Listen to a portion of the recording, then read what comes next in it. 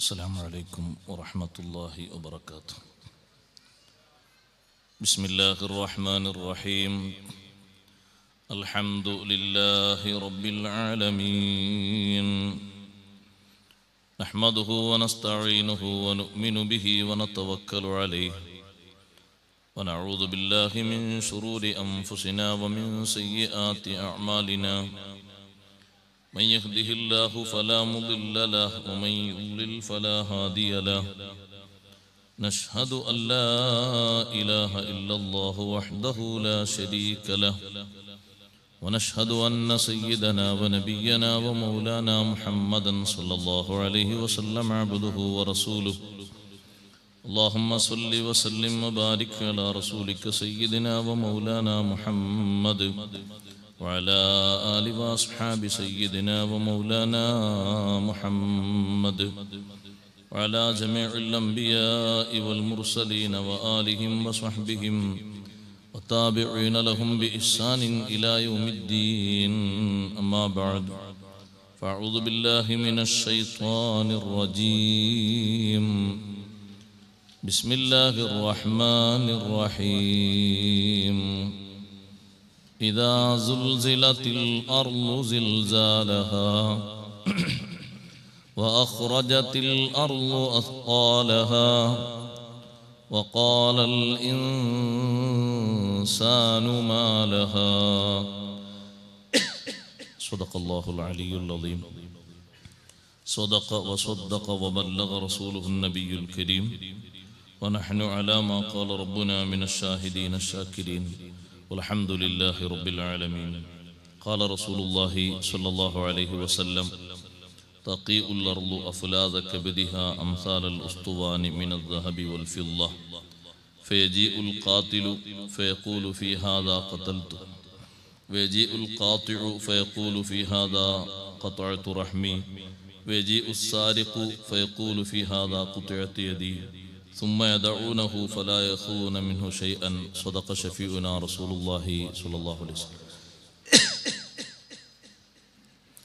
يا خير من دفنت بالقاء عظمه، فطاب من طيبهن القاع واللكم. نفسي الفداء لقبر أنت ساكنه، فيه العفاف وفيه الجود والكرم. أنت النبي الذي ترجى شفاعته على الصراط إذا ما زلت القدم. وصاحباك فلا أنساهما أبدا، مني السلام عليكم ما جرى القلم. يا ربي بالمصطفى بلغ مقاصدنا، واغفر لنا ما مضى يا واسع الكرم.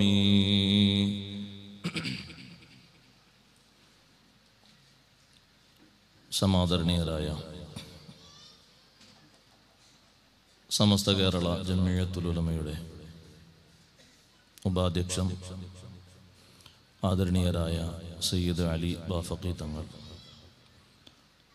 മറ്റു സാദാത്തുക്കൾ, ഉസ്താദുമാർ, നേതാക്കൾ, മുതഅല്ലിമുകൾ, മാന്യ സഹോദരന്മാരെ, സഹോദരിമാരെ, സുഹൃത്തുക്കളെ, പരിശുദ്ധ ഖുർആനിലെ എല്ലാ ദിവസവും ഓതൽ സുന്നത്തുള്ള സൂറത്താണ് സൂറത്തുൽ സൽസല. അനുദിനം ഓതൽ സുന്നത്തുള്ള ഒരുപാട് അധ്യായങ്ങളുണ്ട്. ഷെയ്ഖ് സൈനുദ്ദീൻ മഖ്ദൂം റളിയല്ലാഹു അൻഹു പതിവായി ഓതണമെന്ന് സുന്നത്തായി പഠിപ്പിച്ച കൂട്ടത്തിൽ ഇദാ സുൽസിലത്തിൽ അർളു സിൽസാലഹ എന്ന സൂറത്ത് എണ്ണി പറഞ്ഞിട്ടുണ്ട്. ഈ അധ്യായത്തിൽ ലോകാവസാനവും അതിനുശേഷം ഘട്ടം ഘട്ടമായി നടക്കുന്ന പുനർജീവിതവും പുനരുദ്ധാന ശേഷം നടക്കുന്ന സംഭവ വികാസങ്ങളുമാണ് അല്ലാഹു നമ്മെ പഠിപ്പിക്കുന്നത്. കൂടുതൽ ചിന്തിക്കുകയും പഠിക്കുകയും ചെയ്യേണ്ട ഒരുപാട് മഹാന്മാർ ഈ സൂറത്തിന്റെ അർത്ഥതലങ്ങൾ ചിന്തിച്ച് മണിക്കൂർ കണക്കിന് ഈ സൂറത്തിന്റെ പാരായണവുമായി കഴിഞ്ഞുകൂടിയവരുണ്ട്. അവരങ്ങനെ കഴിഞ്ഞുകൂടാനുള്ള കാരണം ഖുർആനുമായി അവർക്കുള്ള അറിവിന്റെ ആഴമാണ്.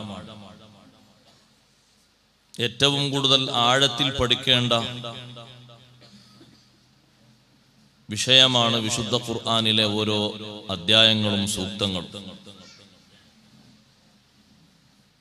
ചുരുങ്ങിയ വിവരണം കൊണ്ട് മതിയാക്കേണ്ടതോ പഠിച്ചു തീർക്കേണ്ടതോ അല്ല. എന്നിരുന്നാലും ഒരു ചുരുക്ക വിവരണം എപ്പോഴും അതിന്റെ ചെറിയ അർത്ഥതലങ്ങൾ മനസ്സിലാക്കാൻ എളുപ്പമാണ് എന്ന രീതിയിലാണ് എല്ലാവരും ഖുർആൻ പ്രഭാഷണങ്ങൾ സംഘടിപ്പിക്കപ്പെടാറുള്ളത്. അതേ രൂപത്തിൽ കഴിഞ്ഞ വർഷം സൂറത്തുൽ മാഊൻ നമ്മളിവിടെ ചർച്ച ചെയ്തിരുന്നു. അല്ലാഹു തആല സ്വീകരിക്കുമാറാകട്ടെ. സൂറത്തു സൽസല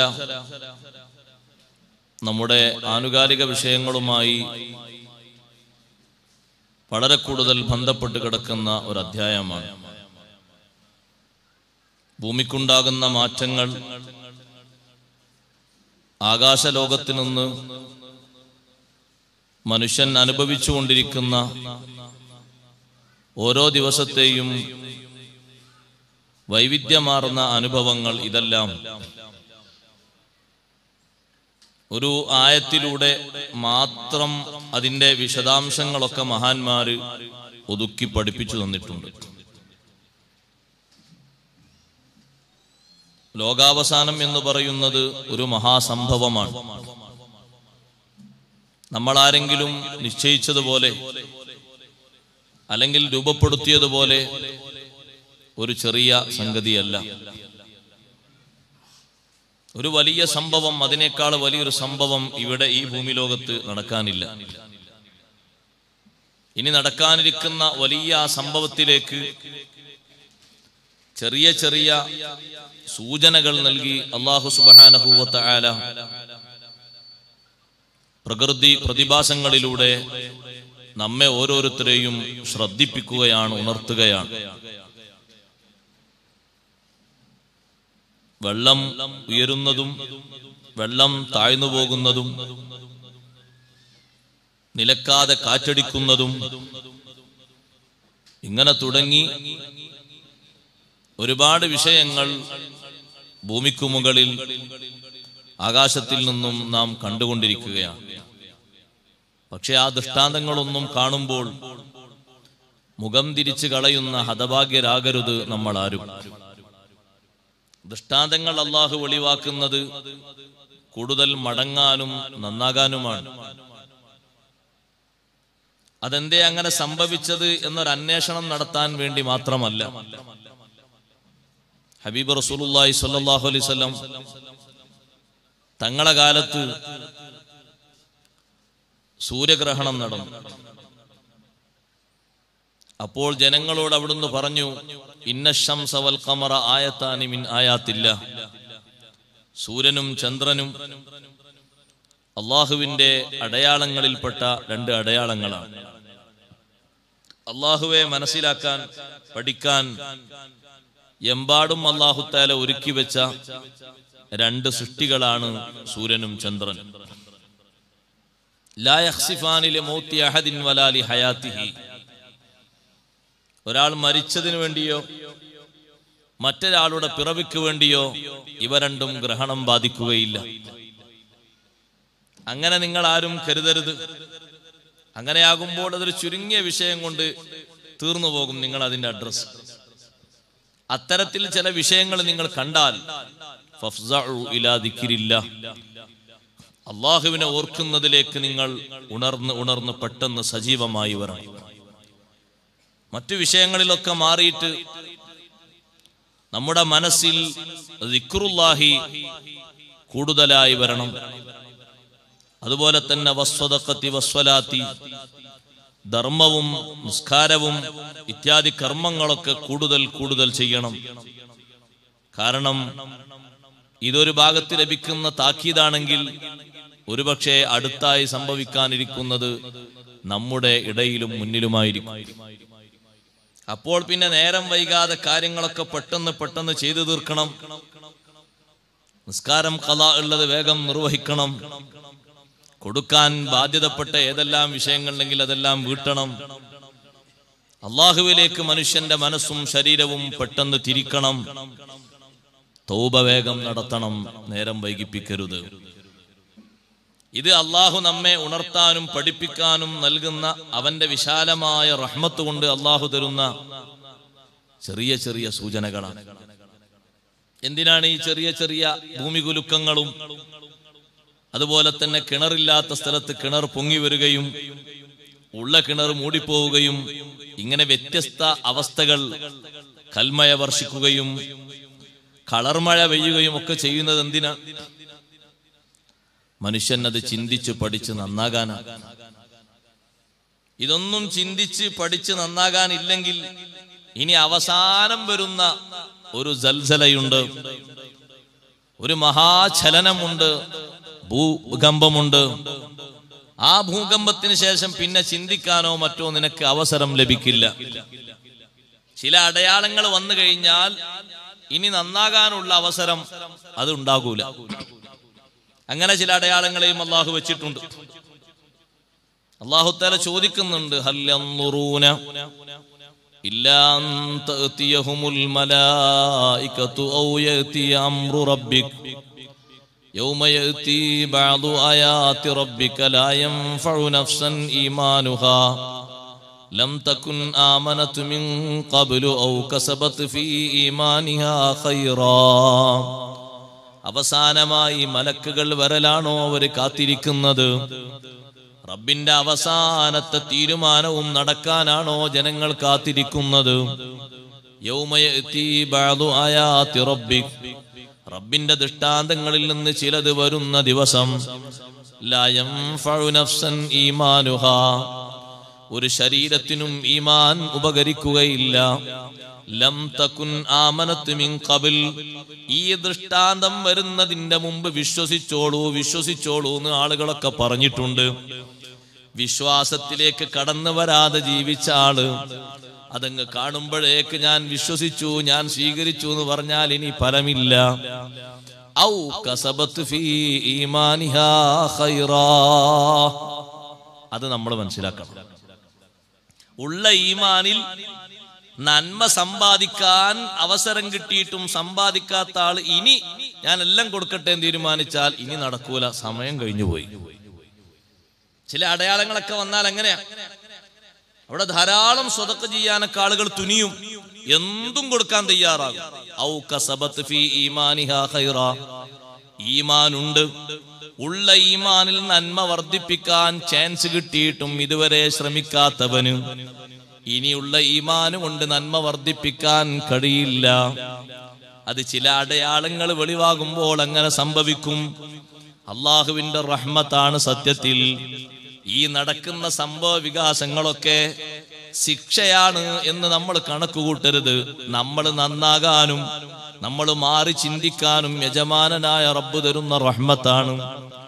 കൂടുതൽ ഇങ്ങനെ മഴ പെയ്തിട്ട് വെള്ളം പൊങ്ങുന്ന നേരത്ത് ആർക്കും തടുത്തു നിർത്താൻ കഴിയാത്ത അവസ്ഥകൾ വരുമ്പോ റബ്ബിന്റെ ഖുദ്റത്ത് എല്ലാവരും പഠിക്കുന്നു, മനസ്സിലാക്കുന്നു. മുഅ്മിനായ മനുഷ്യൻ കൂടുതൽ ഉൾക്കൊള്ളുന്നു, ബാക്കിയുള്ളവർ ചിന്തിക്കുന്നതിനേക്കാൾ കൂടുതൽ ചിന്തിക്കുന്നു. അപ്പോൾ അവന്റെ മനസ്സിൽ കൂടുതൽ ഖൗഫ് വരുന്നു, നന്നാകണമെന്ന ചിന്ത വരുന്നു. എല്ലാം ഒരവസാനത്തിലേക്ക് പോവുകയാണ്. അതിനാണ് അല്ലാഹു തആല ഇങ്ങനെ ഓരോ അടയാളങ്ങൾ തരുന്നത്. നമ്മുടെ ശരീരത്തിലും അങ്ങനെ തന്നെയാണ്. ഒരു ശരീരത്തിന് രോഗം വന്നാൽ ആ രോഗത്തിന്റെ അളവ് ഓരോ ദിവസവും ഇങ്ങനെ കൂടിക്കൂടി വരികയാണെങ്കിൽ ഇനി രക്ഷയില്ല എന്നൊരവസ്ഥയിലെത്തുമ്പോ, ഇനി എല്ലാവരും കൈവിട്ടു എന്ന അവസ്ഥയിലെത്തുമ്പോ അപ്പോൾ ഒരു പ്രത്യേക പേടി വരാനുണ്ട്. അപ്പോൾ പിന്നെ ആ മനുഷ്യൻ നിർവഹിക്കുന്നത് അവസാനത്തെ വസിയ്യത്താണ്. ഇനി എന്തൊക്കെ തന്റെ ജീവിതത്തിൽ വിട്ടേച്ചു പോയിട്ടുണ്ട്, പാകപ്പെടുത്താൻ തനിക്ക് അവസരം കിട്ടിയിട്ടും ചെയ്യാത്തതുണ്ട് നിർദ്ദേശിക്കുകയാണ്. കാരണം നേരത്തെ പലപ്പോഴും തലവേദന വന്നിട്ടുണ്ട്, അപ്പോൾ ആലോചിച്ചിട്ടില്ല. പല്ല് കൊഴിഞ്ഞു പോയിട്ടുണ്ട്, ആലോചിച്ചിട്ടില്ല. ശരീരത്തിൽ നിറഭേദങ്ങൾ വന്നിട്ടുണ്ട്, ആലോചിച്ചിട്ടില്ല. ഒരുപാട് ഭാഗങ്ങളിൽ, ചില ഭാഗങ്ങളിലൊക്കെ വേദനകൾ പതുക്കെ വന്നിട്ടുണ്ട്, ചിന്തിച്ചിട്ടില്ല. നല്ലവണ്ണം വടിവത്ത ശരീരത്തിന് ചുളിവുകൾ ബാധിച്ചിട്ടുണ്ട്, ഒരു നിലക്കും ആലോചിച്ചിരുന്നില്ല. പിന്നെയും ആ ചുളിവെങ്ങനെങ്കിലും നിവർത്താൻ പറ്റിയാലോ എന്ന് ചിന്തിച്ചിരുന്നു. ഇതെല്ലാം അല്ലാഹു തആല ശരീരത്തിലൂടെ നമ്മൾ മനസ്സിലാക്കാനും ഉയരാനും ചിന്തിക്കാനും തന്ന അടയാളങ്ങളായിരുന്നു, മുന്നറിയിപ്പുകളാണ്. ഒരുപാട് മുന്നറിയിപ്പുകളാണ്. അത് റബ്ബിന്റെ റഹ്മത്താണ്. അല്ലാഹു തആലാക്ക് എന്തിനാണ് അതിന്റെ ആവശ്യം? അതുകൊണ്ടല്ലേ ശത്രുക്കളെ ശിക്ഷിക്കുമ്പോഴും ഒറ്റയടിക്ക് ശിക്ഷിക്കുക എന്ന തീരുമാനമല്ലല്ലോ റബ്ബിനുള്ളത്. ഘട്ടം ഘട്ടമായി പാഠങ്ങൾ കൊടുത്ത്, ചെറിയ ചെറിയ ടെക്സ്റ്റ് ഡോസുകൾ കൊടുത്ത്, മാറുന്നുണ്ടെങ്കിൽ മാറട്ടെ എന്ന് കരുതിയിട്ട് ചെറുതിങ്ങനെ തൊടുത്തുവിടും. മാറിയാലോ പിന്നെ നന്മയാണ്, നല്ലതാണ്. അങ്ങനെ മാറിയവർക്ക് നന്മ ലഭിച്ചിട്ടുണ്ട്. മാറാതെ പിന്നെയും മുന്നോട്ട് കുതിച്ചവർക്ക് ശിക്ഷയും ലഭിച്ചിട്ടുണ്ട്. രണ്ടും നമുക്ക് കാണാം. അബ്രഹത്ത് രാജാവ് മാറാൻ ഒരുപാട് അടയാളങ്ങൾ കിട്ടിയിട്ടുണ്ട്, പക്ഷേ അയാൾ മാറിയിട്ടില്ല. അവസാനം കൊണ്ടുപോകുന്ന ആന, ആ ആനക്കുള്ള ബുദ്ധി പോലും ആനയുടെ പുറത്തിരിക്കുന്ന ആളുകൾക്കുണ്ടായില്ലല്ലോ. ആ ആന മുന്നോട്ട് ഗമിക്കാത്തത് കണ്ടപ്പോൾ ആനയെ പറ്റി പിന്നെ ആരോപിക്കുന്നത് അതൊരു സാധാ ആനയല്ല, നജാശി രാജാവിന്റെ അടുക്കൽ നിന്ന് കടം വാങ്ങിയ ആനയാണ്. നബി സല്ലല്ലാഹു അലൈഹി വസല്ലം തങ്ങളെ കാലത്തുള്ള നജാശി രാജാവല്ല, ആ രാജാവിന്റെ ഉപ്പ അവരിൽ നിന്ന് കടം വാങ്ങിയ ആനയാണ്. നല്ല പേരല്ലേ, ആനയുടെ പേര് മഹ്മൂദ് എന്നാണ്.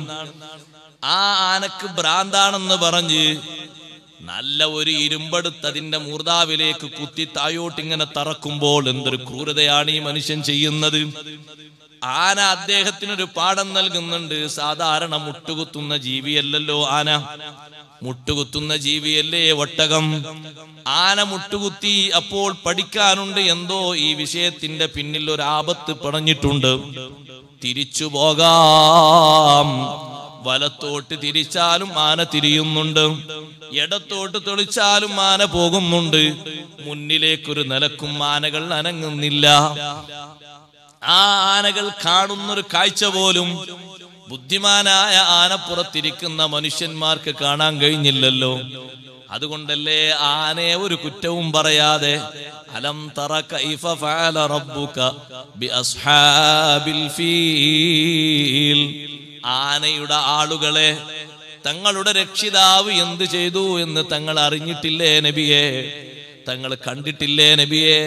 കണ്ടതുപോലെ തങ്ങൾ അറിഞ്ഞിട്ടില്ലേ നബിയെ? അത്രയും പരന്ന വാർത്തയാണത്.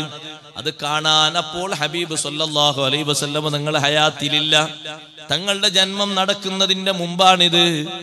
ഇത്രയും പല തവണ ആനകൾ മുന്നോട്ട് ഗമിക്കാതെ സിഗ്നൽ കൊടുത്തിട്ടും മാറാതെ ഒരുപാട് ആളുകൾ വടിവക്കിൽ വെച്ച് പറഞ്ഞിട്ടുണ്ട്, കഅബയാണ് നിങ്ങൾ പൊളിക്കാൻ പോകുന്നത്. നിങ്ങളെ മുമ്പ് എത്രയോ വർഷങ്ങൾക്ക് മുമ്പ്, നൂറ്റാണ്ടുകൾക്ക് മുമ്പൊരു രാജാവും ഇങ്ങനെ വന്നിരുന്നു.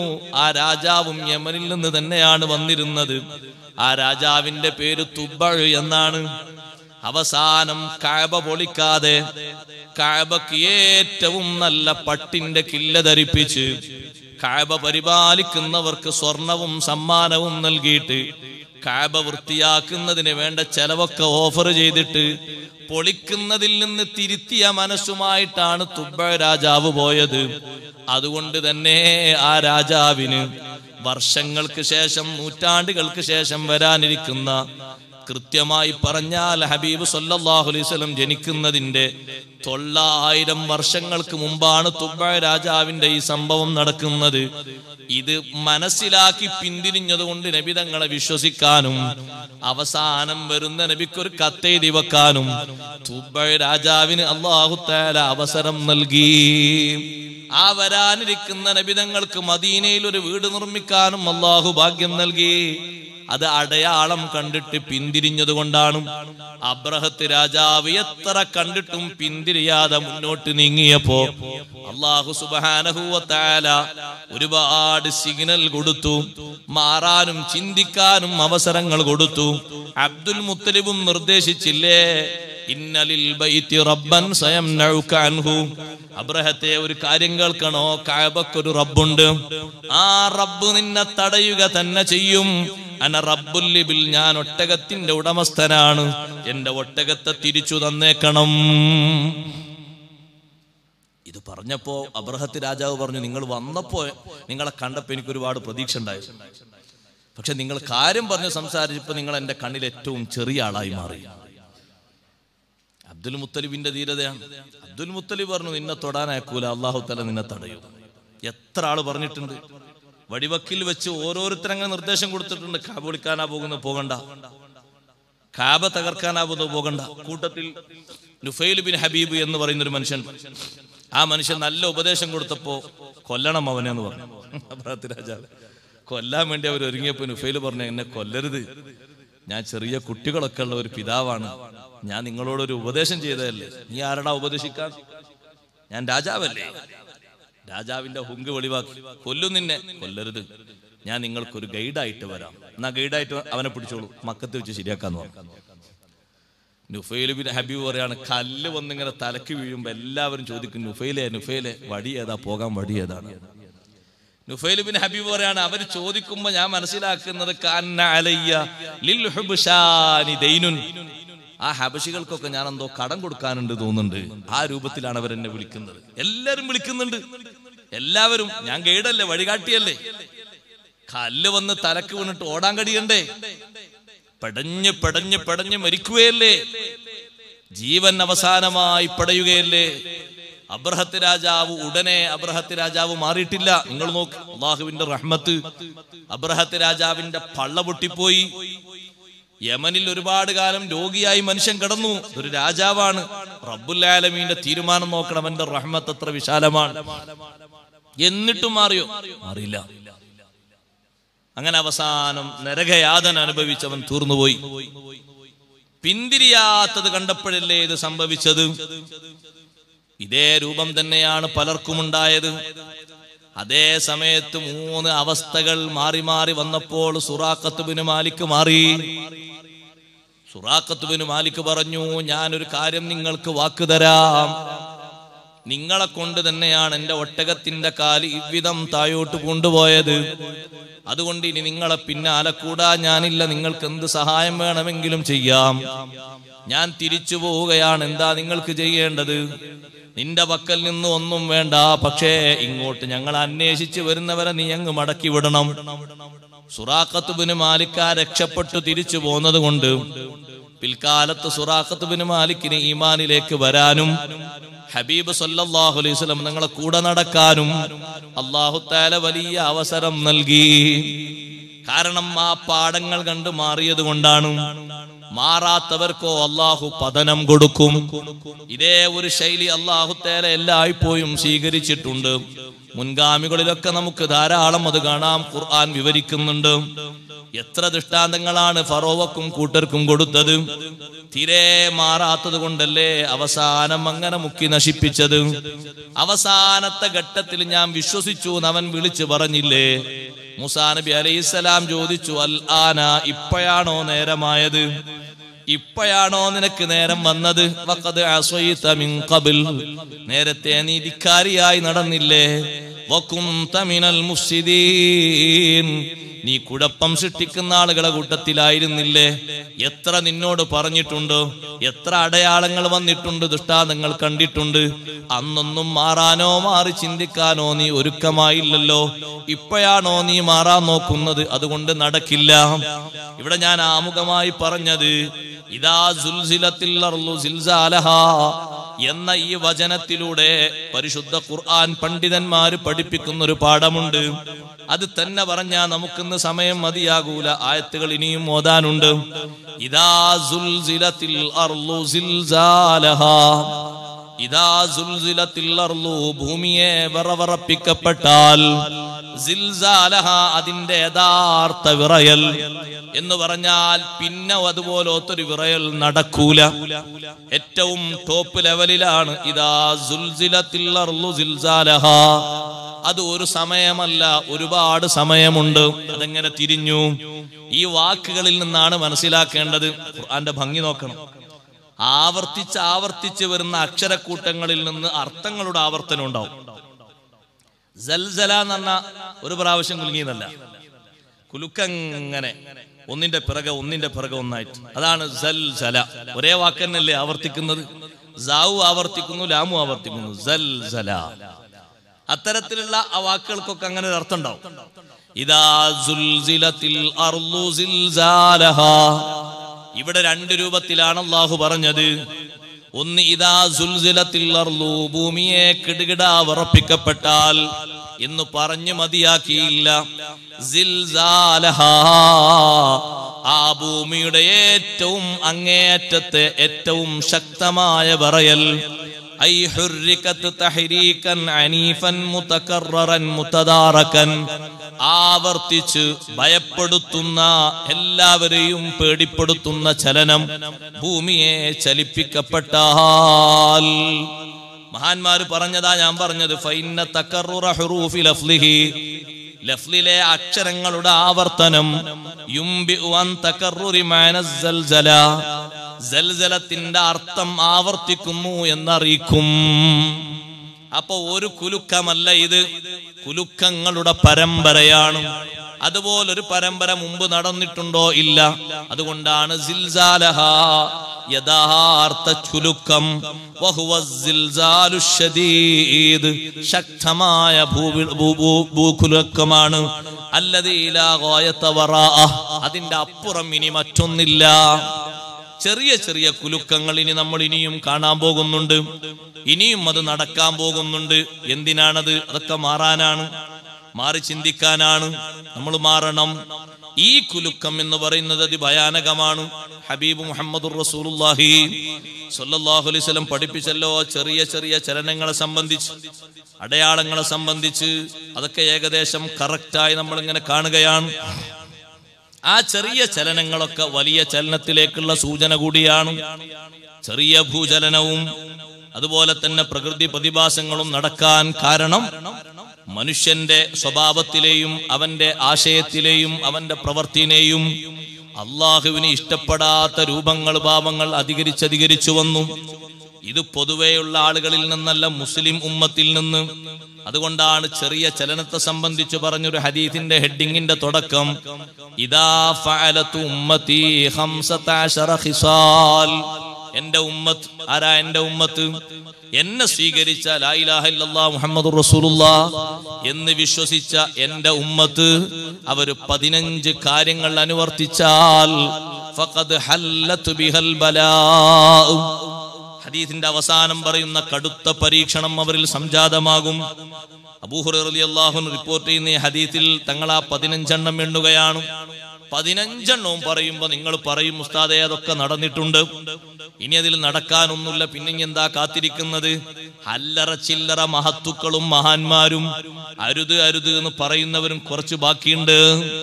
അവരെ പരിഗണിച്ചിട്ടുണ്ട്. അല്ലാഹു തആല ഒന്ന് പിന്തിപ്പിക്കുകയാണ്, സമയമാകാത്തത് കൊണ്ടല്ല. അതുകൊണ്ടാണ് ചിലയിടങ്ങളിലൊക്കെ ശക്തമായി നക്കിത്തുടച്ചു പോയത്. അവിടെ അങ്ങനെ പറയുന്നവരോ അങ്ങനെ നിർദ്ദേശിക്കുന്നവരോ അരുതെന്ന് പറയുന്നവരോ ഇല്ലാതെയായി പോവുകയാണ്. അരുതായ്മകളോട് അരുതെന്ന് പറയുന്നവർ കുറഞ്ഞു വരികയാണ്. പലരും അതിൽ മെമ്പർഷിപ്പ് എടുക്കുകയാണ്. അവരും അത് ചെയ്യുന്നുണ്ടോ, മറ്റേയാളും അത് ചെയ്യുന്നുണ്ടോ, എന്നാൽ നമുക്ക് ചെയ്യുന്നത് എന്തിനാണ്, നമ്മൾ വിട്ടു നിൽക്കുന്ന എന്തിനാണ് എന്ന് ചോദിച്ച് ചെറിയവരടക്കം വലിയവർ ചെയ്യുന്നതിലേക്ക് കൂപ്പുകുത്തിക്കൊണ്ടിരിക്കുകയാണ്.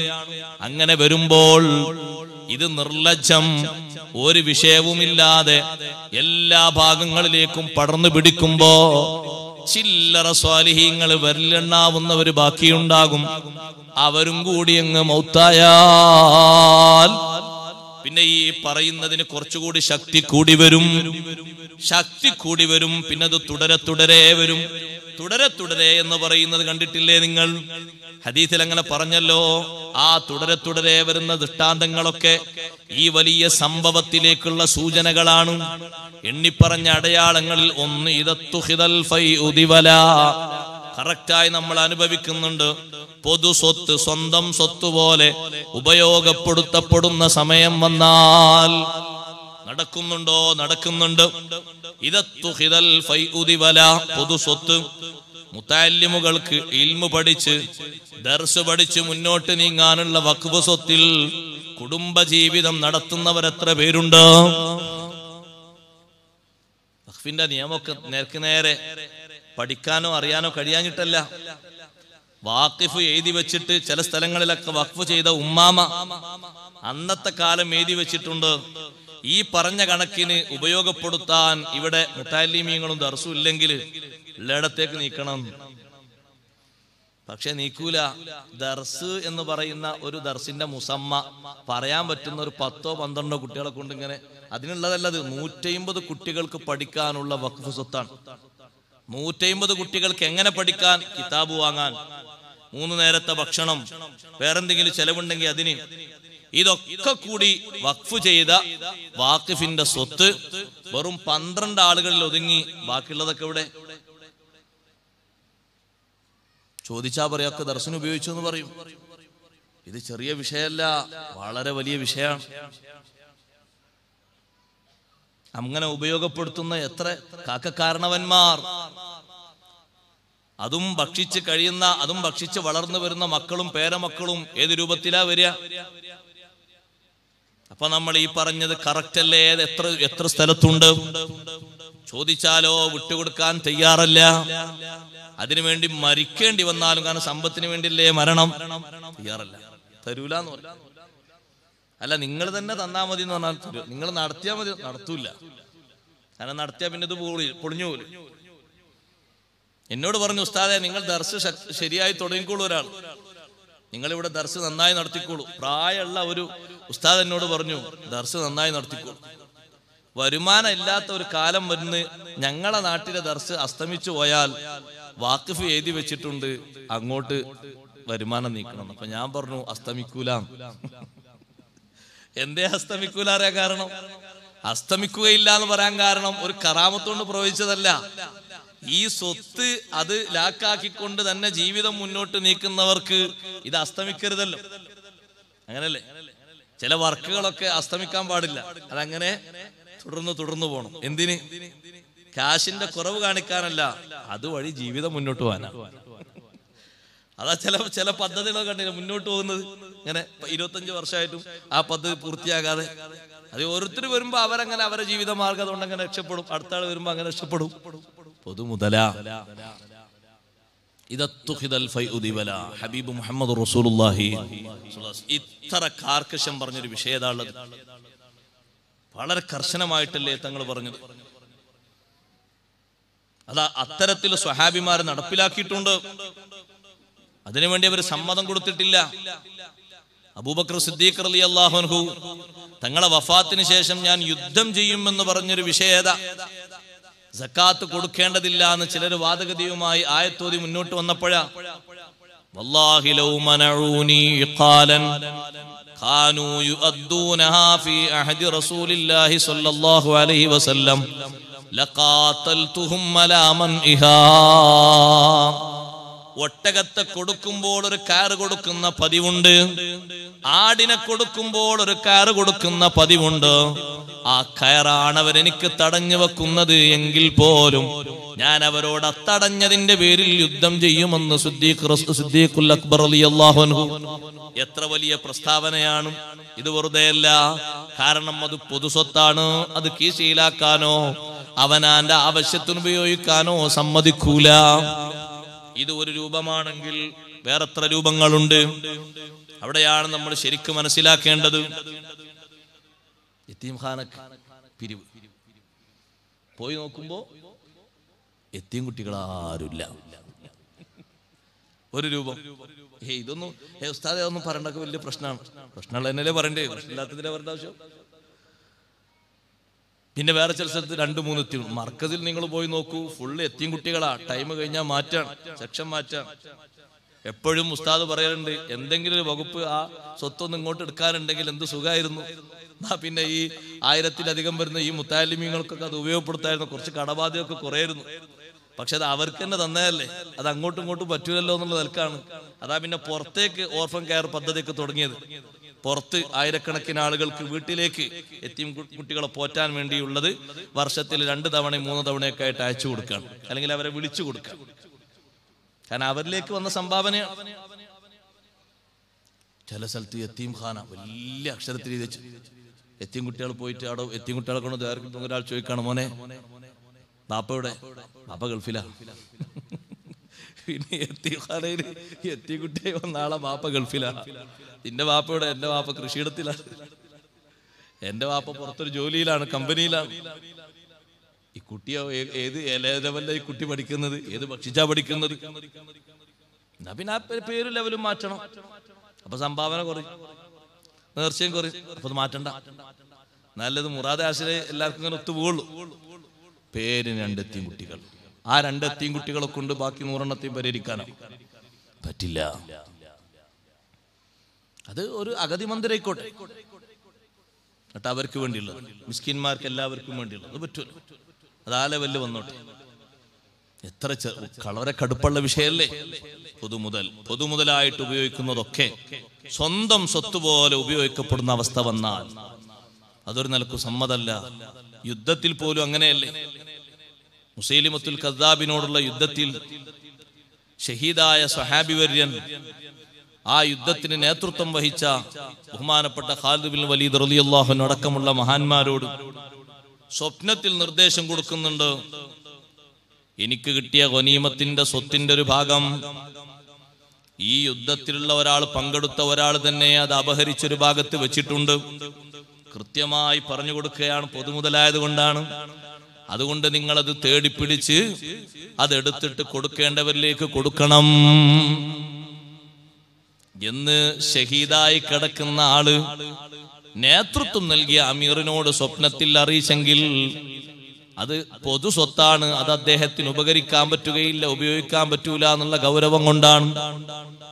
യുദ്ധത്തിൽ നിന്നുള്ള ഗനീമത്ത് സ്വത്ത് പഴയകാലത്തൊക്കെ, പഴയകാലത്ത് അമ്പിയാക്കളുടെ കാലത്ത് നബി സല്ലല്ലാഹു അലൈഹി വസല്ലം നിങ്ങൾക്ക് മാത്രമാണ് അല്ലാഹു ഹലാലാക്കി കൊടുത്തത്. മുമ്പുള്ള നബിമാരുടെ കാലങ്ങളിലൊക്കെ യുദ്ധം കഴിഞ്ഞാൽ അത് മരുഭൂമിയിൽ കൂട്ടിയിടും.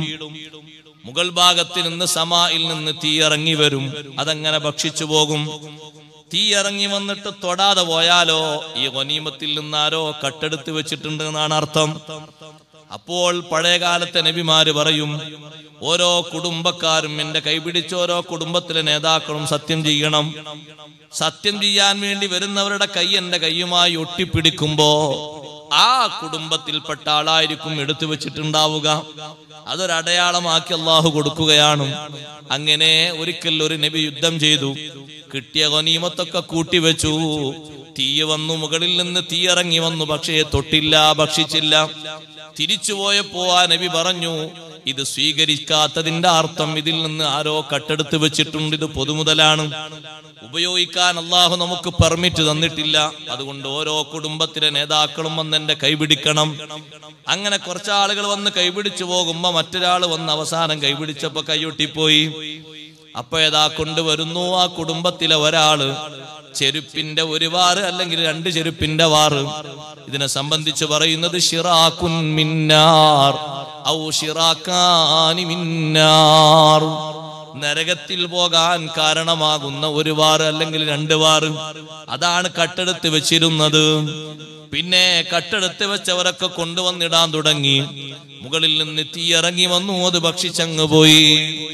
പൊതുമുതൽ അപഹരിക്കുമ്പോൾ അല്ലാഹു തആല അതിനോട് പ്രതികരിക്കുന്നത് സ്വീകരിക്കൂല എന്ന അർത്ഥത്തിലല്ലേ, അതിന് സ്വീകാര്യതയില്ല എന്ന രൂപത്തിലല്ലേ. അതുകൊണ്ട് പൊതുമുതൽ സ്വന്തം സ്വത്ത് പോലെ ഉപയോഗപ്പെടുന്ന അവസ്ഥ വന്നാൽ വൽ അമാനത്തു മഗ്നമാ, രണ്ടാമത്തെ കാര്യം അമാനത്ത്, വിശ്വസ്തത, ഉത്തരവാദിത്വം, ഉടമസ്ഥത ഇതൊക്കെ കൂട്ടിക്കോളും. അമാനത്ത് മഗ്നമൻ, അത് കിട്ടാക്കനിയായി മാറിയാൽ, ഉത്തരവാദിത്വ ബോധം തീരെ ഇല്ലാതെയായാൽ, വിശ്വസ്തത എന്ന് പറഞ്ഞത് നഷ്ടപ്പെട്ടു പോയാൽ ആരെ വിശ്വസിക്കാൻ പറ്റും? ആരെ വിശ്വസിച്ചേൽപ്പിക്കാൻ പറ്റും എന്ന അർത്ഥത്തിൽ വിശ്വസ്തത നഷ്ടപ്പെട്ടു പോയി. ഏറ്റവും കൂടുതൽ ഹബീബ് സല്ലല്ലാഹു അലൈഹി വസല്ലം തങ്ങൾ ഈ ഉമ്മത്തിനെ പഠിപ്പിച്ചതല്ലേ വിശ്വസ്തത. ഏൽപ്പിക്കപ്പെട്ട ഒരു കാര്യം ഏൽപ്പിക്കപ്പെട്ടതുപോലെ നിർവഹിക്കുക എന്നത് അമാനത്താണ്. അത് പരന്ന ഒരാശയമാണ്. നമ്മളിൽ ഓരോരുത്തരും അമാനത്തുള്ളവരുണ്ട്. മക്കളുള്ളവരൊക്കെ അമാനത്താണ് കയ്യിലേന്തിയിരിക്കുന്നത്. ഇണകളുള്ളവർക്കൊക്കെ അമാനത്തുണ്ട്. ബാപ്പ ഉമ്മയുള്ളവർക്കൊക്കെ അമാനത്തുണ്ട്. ജ്യേഷ്ഠാനുജന്മാര്, സഹോദരിമാര്, സഹോദരങ്ങളുള്ളവർക്കൊക്കെ അമാനത്തുണ്ട്. ഈ അമാനത്ത് ചെറിയ വിഷയമല്ല. ഇത് സംബന്ധമായിട്ടാണ് മൂന്നാമത്തെ ചോദ്യം. ഒന്ന് തൗഹീദിനെ പറ്റിയാണ്, എല്ലാവർക്കും അറിയും. രണ്ടാമത്തെ നിസ്കാരത്തെ പറ്റിയാണ്. മൂന്നാമത്തത് അവനുമായി ബന്ധപ്പെട്ട അമാനത്തായി അള്ളാഹു ഏൽപ്പിച്ച മക്കള്, ഭാര്യ, സന്താനങ്ങൾ, ബാപ്പ, ഉമ്മമാര്, അവരോട് നിറവേറ്റിയ ഹക്കിനെ കുറിച്ചാണ് അള്ളാഹുവിന്റെ ചോദ്യം. ഈ ചോദ്യം ചെറിയൊരു ചോദ്യമല്ല. മൂന്നാമത്തെ ചോദ്യം വരുമ്പോഴേക്ക് വിയർത്ത് ഞാൻ അതിനോടൊക്കെ പുലർത്തേണ്ടതുപോലെ എന്റെ ബാധ്യത പുലർത്തിയിട്ടില്ല എന്ന് പറയരുത്. അള്ളാഹു ഏൽപ്പിച്ച അമാനത്ത് കിട്ടാക്കനിയായി മാറരുത്. അതേ രൂപത്തിൽ തന്നെ നിർവഹിക്കണം. വിശ്വസിക്കാൻ പറ്റണം നമ്മൾ ഓരോരുത്തരെയും. ഞാൻ എൻ്റെ അയൽക്കാരിക്ക് വിശ്വസ്തനാകണം. അതെങ്ങനെ എനിക്കവരെ വിശ്വസിക്കാനും ഞാൻ അവർക്ക് വിശ്വസ്തനുമായി മാറുന്നത്? അവരോട് ഞാൻ പാലിക്കേണ്ട ഹക്കുകളൊക്കെ പാലിക്കണം. അവരോട് ഞാൻ നിർവഹിക്കേണ്ട ബാധ്യതകളൊക്കെ നിർവഹിക്കണം. അവരെ ശരിക്ക് അയൽക്കാരെന്ന അർത്ഥത്തിൽ സ്നേഹിക്കാൻ കഴിയണം. ഏതെങ്കിലും ഒരു വിധേന അപാകതകൾ സംഭവിക്കുമ്പോ തിരുത്തി സോൾവ് ചെയ്ത് പിന്നെയും മുന്നോട്ട് പോകണം. അയൽക്കാരന് വല്ല നഷ്ടവും സംഭവിച്ചാൽ നികത്തി കൊടുക്കാൻ കഴിയണം. അവൻ അങ്ങനെ കുറച്ചൊക്കെ സംഭവിച്ചോട്ടെ എന്ന് കരുതിയിട്ടല്ല. വീടിന്റെ മുറ്റത്തിരിക്കുന്ന ബാപ്പയോട് മകൻ വന്നിട്ട് പറഞ്ഞു, ചെറിയ കുട്ടി വന്നിട്ട് 3 വയസ്സായ കുട്ടി, ബാപ്പ ആ കുട്ടിന്റെ കളിക്കൂട്ടുകാരൻ അയൽവക്കത്തെ വീട്ടിലുണ്ട്, ആ കുട്ടിന്റെ പേര് പറഞ്ഞിട്ടുണ്ട്, അവന്റെ വീട്ടിലതാ വിളക്ക് കത്തിക്കുന്നു, ഇപ്പോഴും അതാ ലൈറ്റ് പുറത്തിങ്ങനെ കത്തുന്നുണ്ട്, 10 മണിയായിട്ടും കെട്ടിട്ടില്ല. നല്ല അമാനത്തുള്ള ബാപ്പയാണെങ്കിൽ പറയും, മോനെ നീ ഒന്ന് പോയി അവിടെയുള്ള ഉമ്മാനോട് പറഞ്ഞാൽ മതി, കെടുത്തിക്കോളും, അല്ലെങ്കിൽ കുട്ടികളോട് പറഞ്ഞാൽ മതി. അമാനത്ത് കുറവുള്ള ബാപ്പാണെങ്കിൽ പറയും, അതൊന്നും പറയണ്ട, ഇഷ്ടംപോലെ കാശുണ്ട്, അവിടെ കത്തിക്കോട്ടെ എന്ന് പറയും. ഇതാ ഞാനൊരു ഉദാഹരണം പറഞ്ഞതാണ്. അമാനത്തിന്റെ ഒരു കുറവ്, അതൊരു അയൽക്കാരനെ നിലക്കല്ലേ. ആ ടാങ്ക് നിറഞ്ഞ് വെള്ളം ഇങ്ങനെ ഒഴുകുന്നുണ്ട്. വെള്ളം എത്രയും അമൂല്യമാണ് എന്നൊക്കെ പഠിച്ച നമ്മള് അയൽവാസിയുടെ വീട്ടിൽ അവര് പുറത്തെവിടെ പോയതോ വേറെന്തോ പാടിലുമാണ്. മോട്ടോർ ഓഫാക്കാൻ ഓടിച്ചെന്ന് നമ്മൾ ഓഫാക്കേണ്ടത് നമ്മൾ പറയും, കുറച്ചൊക്കെ കറണ്ട് ബില്ല് അധികം വന്നോട്ടെ, ഇഷ്ടംപോലെ അള്ള കൊടുത്തിട്ടില്ലേ. നഷ്ടം സംഭവിച്ചാലും ചിലരങ്ങനെ പറയും, രോഗം സംഭവിച്ചാലും ചിലരങ്ങനെ പറയും, അമാനത്തിന്റെ കുറവുണ്ടാവും. അങ്ങനെ പറയാൻ പാടില്ല, അങ്ങനെ കരുതാൻ പാടില്ല. വല്ലമാനത്തു മഗ്നമാ, വിശ്വസ്തത എന്ന് പറയുന്നത് അത് കിട്ടാക്കനിയായി മാറിയ. സത്യത്തിൽ നിങ്ങൾ നോക്ക്, മക്കക്കാർക്ക് ഹബീബ് സല്ലല്ലാഹു അലൈഹി വസല്ലം തങ്ങളെ റസൂലായിട്ട് അവര് അംഗീകരിക്കാൻ പലരും വിയോജിപ്പ് പ്രകടിപ്പിക്കുന്നുണ്ടെങ്കിലും, അള്ളാഹുൽ വിശ്വസിക്കാൻ വിയോജിപ്പ് പ്രകടിപ്പിക്കുന്നുണ്ടെങ്കിലും, നബി സല്ലല്ലാഹു അലൈഹി വസല്ലം തങ്ങളെ അമാനത്തിൽ ആർക്കും തർക്കമില്ല. അതുകൊണ്ടാണ് ഹിജ്റ പോകുന്ന സമയത്ത് അലി ബിൻ അബി ത്വാലിബ് റളിയല്ലാഹു അൻഹുവിനോട് പറഞ്ഞു, അലി, ഞാൻ പോയി കഴിഞ്ഞാൽ, ഞാൻ പോയി എന്ന വിവരം കിട്ടിയാൽ ഉടനെ നിങ്ങൾ വരാൻ പാടില്ല. ഈ വീടിന്റെ ഈ ഭാഗത്ത് കാണുന്നതൊക്കെ എന്നെ ഏൽപ്പിച്ച അമാനത്ത് സ്വത്തുകളാണ്. വിശ്വസിച്ച് എന്നെ ഏൽപ്പിച്ചതാ സൂക്ഷിക്കാൻ വേണ്ടി. ഇതൊക്കെ അർഹതപ്പെട്ട ആളുകളെ കണ്ട് അഡ്രസ് തേടിപ്പിടിച്ച് കൊടുത്തതിന് ശേഷമേ നിങ്ങൾ പോരാവൂ. അലി ബിൻ അബി ത്വാലിബ് റളിയല്ലാഹു അൻഹു കൊടുക്കാൻ 3 ദിവസം എടുത്തു. മക്കയിൽ പരിചയമുള്ള ആളല്ലേ അലി റളിയല്ലാഹു അൻഹു. അപ്പൊ എത്ര സ്വത്ത് അവിടെ വന്നിട്ടുണ്ടാകും? 3 ദിവസം തെരഞ്ഞു പിടിച്ച് കൊടുക്കാൻ മാത്രം അവിടെ ഏൽപ്പിക്കപ്പെട്ടിട്ടുണ്ടെങ്കിൽ എത്ര ഉണ്ടാകും? ഇത് കൊടുത്തേക്കുന്ന ഒരു അത്ര കുപ്പി എന്നെ കാണാനില്ല എന്നല്ലേ ആളുകൾ പറയുന്നത്. സുഹൃത്തിന് വേണ്ടി കൊടുത്തേക്കുന്ന അത്ര കുപ്പിയാണ്. മണത്ത് നോക്കുമ്പോ നല്ല മണമുണ്ട്. ഇവിടെ അന്വേഷിച്ച് നോക്കുമ്പോ പെട്ടി എവിടെ തെരഞ്ഞെടുത്ത് കാണുന്നില്ല. മറ്റാളതെങ്ങനെ തേച്ച് നടക്കുന്നുണ്ട്. വല്ലമാനത്തു മഗ്നമാ, അമാനത്ത് കിട്ടാക്കനിയായി മാറിയാൽ. മൂന്നാമത്തത് വസ്സകാത്തു മഗ്റമാ, സകാത്ത് കടബാധ്യതയായി മാറിയാൽ. ശരിയല്ലേ ഈ പറയുന്നത്? സ്വതക്ക നല്ലോണം കൊടുക്കും, ഫീസബീലില്ലാഹി ഇഷ്ടം പോലെ കൊടുക്കും, ദുരന്ത വിഷയങ്ങൾക്ക് ദുരിത വിഷയങ്ങൾക്ക് നല്ലവണ്ണം സംഭാവന കൊടുക്കും. അവനവന് കൊടുക്കേണ്ട ചെറിയൊരു ഹക്കുണ്ട്, ശതമാനം കുറഞ്ഞത് സക്കാത്താണ്. അത് കൊടുക്കാൻ തയ്യാറാകൂല. എന്തേ കാരണം? സക്കാത്തൊക്കെ കൊടുക്കാൻ മാത്രം ഉണ്ട് എന്ന് മറ്റുള്ളവർക്ക് അറിഞ്ഞാൽ ഏറെ കൊടുക്കേണ്ടി വന്നാലോ, കടം വാങ്ങാൻ ആളുകൾ ഏറെ വന്നാലോ, നല്ലത് കൊടുക്കാതിരിക്കലല്ലേ. എന്നാൽ ഇതിന്റെ ഹക്ക് വീടുമോ? വസ്സക്കാത്തു മഗ്റമാ, ഇഷ്ടം പോലെ സ്വത്തുള്ളവർ കൊടുക്കേണ്ട സക്കാത്ത് കണക്കനുസരിച്ച് കൊടുത്താൽ എത്ര ഫക്കീറുമാരെ ഉയർത്തിക്കൊണ്ടുവരാൻ കഴിയും, എത്ര മിസ്കീന്മാരെ ഉയർത്തിക്കൊണ്ടുവരാൻ കഴിയും. പക്ഷേ ആളുകൾ അതിന് തുനിയുന്നില്ലല്ലോ. സക്കാത്ത് ഒരു കടബാധ്യതയായി എങ്ങനെ ബാക്കി നിൽക്കാണ്? സഹോദരിമാരെ, സമ്പത്തിന് സ്വർണത്തിനും വരും സക്കാത്ത്. ഇഷ്ടം പോലെ സ്വർണം കിട്ടി, 10-25 പവൻ വീട്ടിൽ വെക്കാനൊക്കെ ഇപ്പൊ പേടിയാണ്. കാരണം ഏത് CCTVയും തകർത്താണ് തസ്കരന്മാര് വരുന്നത്. അപ്പൊ പേടിച്ചുകൊണ്ട് 10-25 പവൻ മറ്റൊരു സഹോദരിക്ക് ധരിക്കാൻ വേണ്ടി വായ്പയായി കൊടുത്തു. നമ്മൾ ധരിക്കുന്നതല്ല, ധരിക്കാൻ വേണ്ടി വായ്പയായി കൊടുത്തതാണ്. അത് അവർക്ക് ധരിക്കാനാ നമ്മൾ കൊടുത്തിരിക്കുന്നത്. ഉടമസ്ഥതയിൽ കൊടുത്തതല്ല, വെറുതെ കൊടുത്തതല്ല, സ്വതം കൊടുത്തതല്ല. അങ്ങനെ കൊടുത്ത് 4-5 കൊല്ലം കഴിഞ്ഞ് തിരിച്ചേൽപ്പിക്കുന്ന സമയത്ത് നിങ്ങൾ നോക്ക്, ആഭരണത്തിന് സക്കാത്ത് വരുന്നുണ്ട്. ചിലരോ പണയം വെക്കാൻ കൊണ്ടുപോകുന്നുണ്ട്, ചിലരോ കടം കൊടുത്തതിന് സൂക്ഷിപ്പായിട്ട് പകരം ഇത് വാങ്ങുന്നുണ്ട്. ഒരാൾ കടം ചോദിച്ചു നമ്മളോട് 2 ലക്ഷം വേണം, എന്നാ നീ നിന്റെ ഭാര്യയുടെ പണ്ടം ഒരു 10 പവൻ ഇങ്ങോട്ട് കൊണ്ടുപോവാ, കാരണം 2 ലക്ഷം നീ പോയാൽ എനിക്കിത് കിട്ടണ്ടേ. 10 പവൻ നമ്മുടെ കയ്യിൽ ഡെപ്പോസിറ്റ് വെച്ചു, അല്ലെങ്കിൽ 20 പവൻ വെച്ചു. ഏറ്റവും ചുരുങ്ങിയ കണക്ക് എന്ന് പറഞ്ഞാൽ 20 മിസ്കാലാണ്. അത് 10 പവനും ചില്ലറ ഗ്രാമുമാണ്. ഒരു 10 കൂട്ട വേണമെങ്കിൽ തുടക്കം അവിടെയാണ്. അങ്ങനെ ഒരു 10-12 പവൻ നമ്മളെ കയ്യിൽ ഡെപ്പോസിറ്റ് വെച്ചു. 2 വർഷം കഴിഞ്ഞിട്ട് മൂപ്പര് വരിക 2 ലക്ഷമായിട്ട് വന്ന് ഈ 10 പവൻ വാങ്ങിക്കൊണ്ടുപോയി, അല്ലെങ്കിൽ 11 പവൻ വാങ്ങിക്കൊണ്ടുപോയി. അപ്പൊ ആ 2 ലക്ഷത്തിന് സക്കാത്ത് കൊടുക്കണം. 2 കൊല്ലം 10 പവൻ 11 പവൻ ഇവിടെ വെച്ച് സക്കാത്ത് കൊടുക്കണം. ക്യാഷ് അല്ല കൊടുക്കേണ്ടത്, കണക്കനുസരിച്ച് അതിന്റെ തൂക്കമനുസരിച്ച് ഗ്രാം അനുസരിച്ച് സ്വർണം കൊടുക്കണം. അത് ആനത്തലകളൊന്നും ഉണ്ടാകൂല, കുറഞ്ഞ ഗ്രാമേ ഉണ്ടാകുള്ളൂ. ഏറ്റവും കുറഞ്ഞ ഗ്രാമം നമ്മൾ തിരയില്ല, മോതിരക്കിടാൻ വേണ്ടിയിട്ട് അത്രയൊക്കെ ഉണ്ടാവുള്ളൂ. അതിലൂടെ കുറച്ചുകൂടി കൂടും. ആകെ 2.5%, 2% അത്ര അധികം ഉണ്ടാവും. 10 പവന്റെ 2.5% എന്ന് പറഞ്ഞാൽ അത് ഗ്രാമായിട്ട് ഇങ്ങനെ വെട്ടിച്ചുരുക്കി നോക്കിയാൽ എത്ര കുറവാ? കുറഞ്ഞതേ ഉണ്ടാവുള്ളൂ ഗ്രാമം. കണക്കിൽ കൂട്ടി നോക്കും. അത് കൊടുക്കാൻ പിശുക്കി നടന്നാൽ അതൊരു ബാധ്യതയായിട്ട് അവിടെ ബാക്കിയാണ്. ഇനി അല്ലാ തന്നെ സമൂഹത്തിൽ സർവ്വവ്യാപകമായിട്ടുള്ള ഈ പണത്തിന്റെ സക്കാത്ത് നിങ്ങൾ നോക്ക്. കച്ചവടത്തിന്റെ സക്കാത്ത്, ഡെപ്പോസിറ്റ് വരുന്നതിന്റെ സക്കാത്ത്, കടം കൊടുത്തതിന്റെ സക്കാത്ത്, കടം വാങ്ങിയതിന്റെ സക്കാത്ത്, കുറിയിൽ വരുന്ന സക്കാത്ത്, ചില ഫണ്ടുകളിൽ വരുന്ന സക്കാത്ത്, എന്തെല്ലാം ഉണ്ട്. മിക്ക സക്കാത്തും കടമായിട്ട് അവിടെ ഡെപ്പോസിറ്റായി കിടക്കുകയാണ്. എന്നാ പിന്നെ മരിച്ചതിന് ശേഷം മറ്റവരാരെയും വീട്ടോ? അറിയില്ലല്ലോ. ഇനി അറിഞ്ഞാലും വീട്ടാനൊരു പക്ഷെ തയ്യാറായില്ലെങ്കിലോ അപ്പോൾ അത് കടല്ലേ. അതുകൊണ്ടാണ് മഗ്റമൻ എന്ന വാക്ക് വിട്ടുമാറാത്ത, വിട്ടുപിരിയാത്ത രൂപത്തിൽ ഒരു ബാധ്യതയായി കടമായി മാറി. ഇൽമിനെ പഠിപ്പിക്കപ്പെട്ടു ലിഗൈരിദ്ദീൻ, ദീനിന് വേണ്ടിയല്ലാതെ. ദീനല്ലാത്തതിനെ പഠിപ്പിക്കപ്പെടുന്നു, ദീനല്ലാത്തതിന് വേണ്ടി ഇൽമിനെ പഠിപ്പിക്കപ്പെടുന്നു. ദീനിന് വേണ്ടിയാകണം പഠിക്കുന്നത്. ദുന്യവിയായ പഠനമാണെങ്കിലും ദീനിന് സഹായകമാകണം. മനുഷ്യന്റെ ഒരു മഈശത്തിന് വേണ്ടി മാത്രമാകരുത് പഠനം. ദീനിനതിന് കൊണ്ട് സഹായമുണ്ടാകണം. എന്തിനാണ് ആ മഈശത്ത്? നല്ല നിലക്ക് ജീവിക്കാനാണ്, ഹലാലാ ജീവിതം. നല്ല നിലക്ക് മക്കളെ പോറ്റാനാണ്. ദീനല്ലാത്തതിനെ പഠിപ്പിക്കപ്പെട്ടു എന്ന് പറഞ്ഞതിന്റെ താല്പര്യത്തിൽ ദീന് വിലക്കിയ പഠനങ്ങളുണ്ട്, അതും പഠിപ്പിക്കപ്പെടുന്നുണ്ട്. ആ പഠനം പഠിച്ചു പോയാൽ ദീൻ ഉൾക്കൊണ്ട് ജീവിക്കാൻ കഴിയൂല.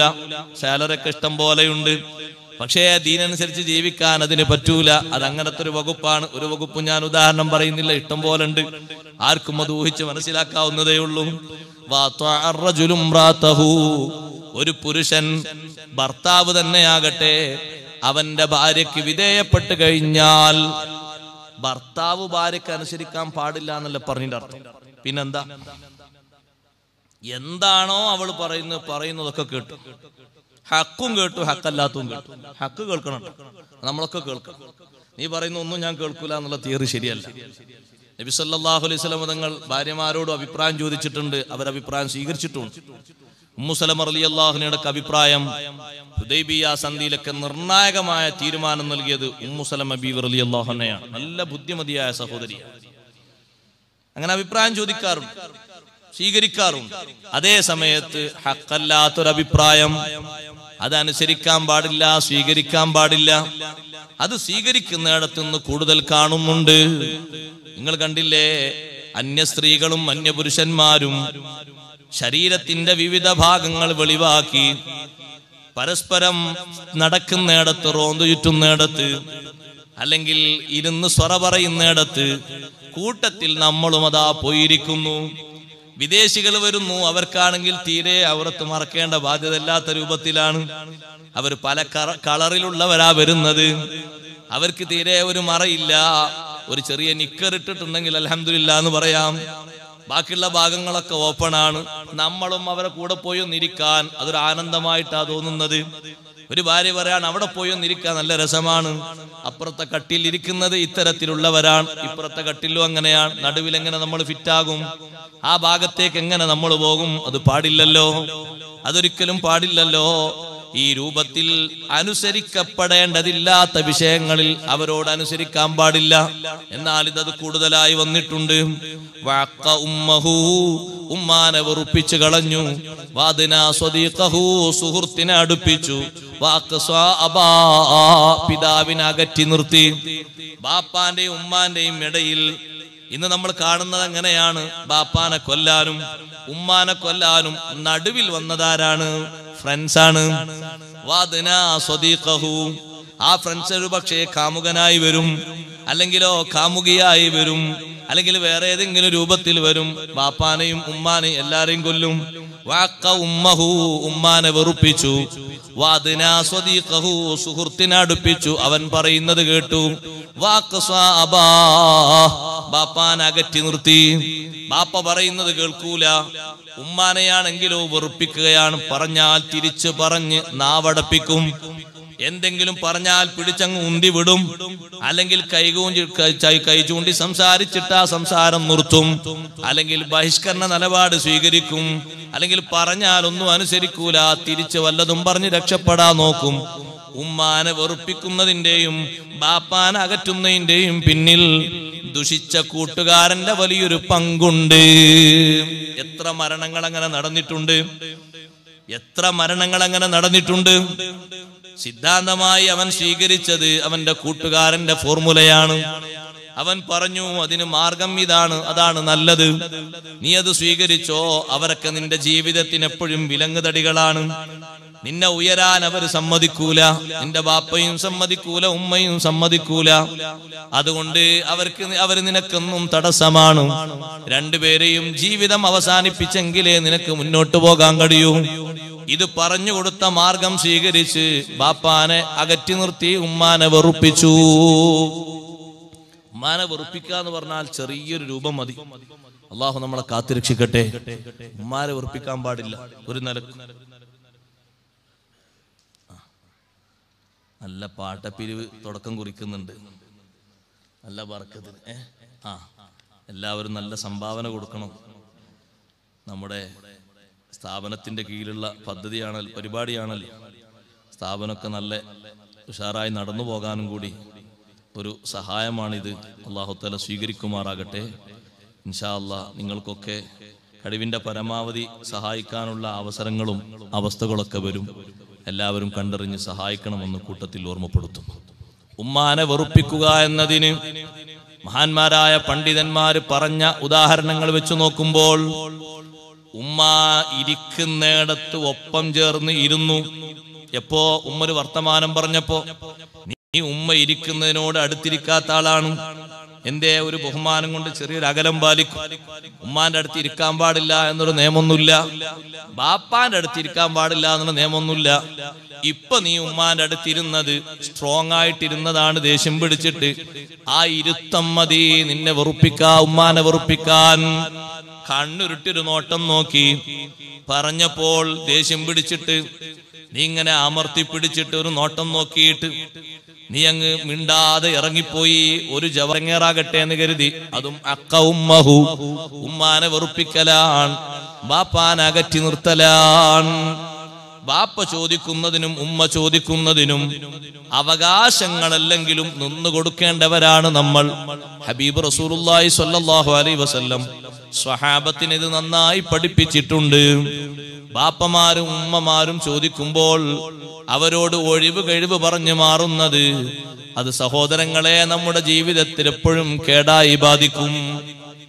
മക്കൾ 4-5 ഉണ്ടാകുമ്പോ ഒരാൾ ചോദിക്കുമ്പോ ഉമ്മ ചോദിക്കാം, മോനെ 1000 കൊണ്ട് അല്ലെ ബാപ്പ ചോദിക്കും, അത് നിങ്ങൾ കാക്കാനോട് ചോദിച്ചു. ഇങ്ങനെ ഒരു കറക്കാണ് ഇങ്ങനെ പണ്ടായിട്ട്. അപ്പൊ അയാൾ ചോദിച്ചപ്പോ അയാൾ പറഞ്ഞു മറ്റേ ആൾ ചോദിച്ചു, മറ്റേ ആൾ ചോദിച്ചപ്പോ പറഞ്ഞു താഴെ ഉള്ള ആൾ ചോദിക്കാം. ഇനി ആരോടാ ചോദിക്കണ്ടേ? എല്ലാവരും അങ്ങോട്ടും ഇങ്ങോട്ടും പറഞ്ഞ് ഉമ്മ ഒരു പന്ത് പോലെ ബാപ്പ ഒരു പന്ത് പോലെ ഇങ്ങനെ ഉരുളാണ്. ചോദിച്ചത് ആരോടാണോ അവർ ഉടനടി കൊടുക്കണം. അത് സ്വന്തം ആവശ്യത്തിന് വേണ്ടിയാണ് ബാപ്പ ചോദിക്കുന്നത് എങ്കിലും, മറ്റൊരാൾ ആവശ്യം നിറവേറ്റി കൊടുക്കാനാണ് ചോദിക്കുന്നത് എങ്കിലും, അല്ല ആവശ്യം വരുമെന്ന് കരുതിയിട്ട് നമ്മളോടൊരു സംഖ്യ ചോദിക്കുകയാണെങ്കിലും കൊടുക്കണം. നമ്മളൊക്കെ എന്താവശ്യം? ചിലരൊക്കെ എന്താവശ്യം? അത് ചില ആവശ്യങ്ങളൊക്കെ ഉണ്ട്. ആവശ്യം പറഞ്ഞെങ്കിലേ തരൂ. ആവശ്യം പറഞ്ഞോളൂ, ഞാൻ തരാം. എന്നാ ആവശ്യമൊന്നുമില്ല, ഒരു 1000 രൂപ എൻ്റെ കയ്യിൽ വെക്കാൻ. എപ്പോഴെങ്കിലും ആവശ്യം വന്നാലും നിങ്ങൾക്ക് അങ്ങനെ ഒരു ആവശ്യം വരില്ല, വരുന്ന സമയത്ത് എന്നെ വിളിച്ചാൽ മതി. അതിന്റെ അർത്ഥം കൊടുക്കാൻ കഴിയില്ല.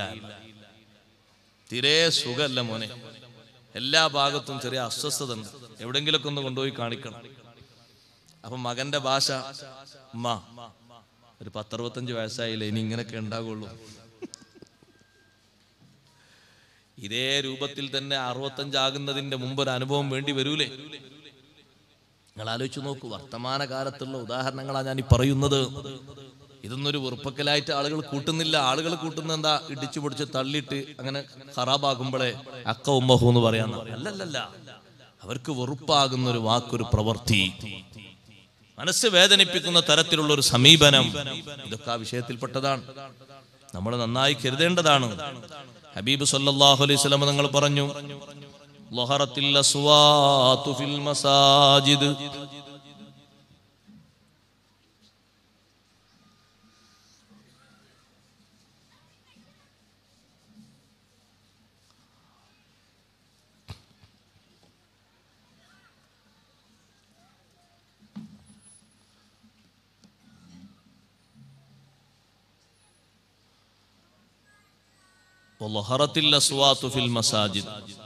പള്ളികളിൽ ശബ്ദങ്ങൾ ഉയരുക.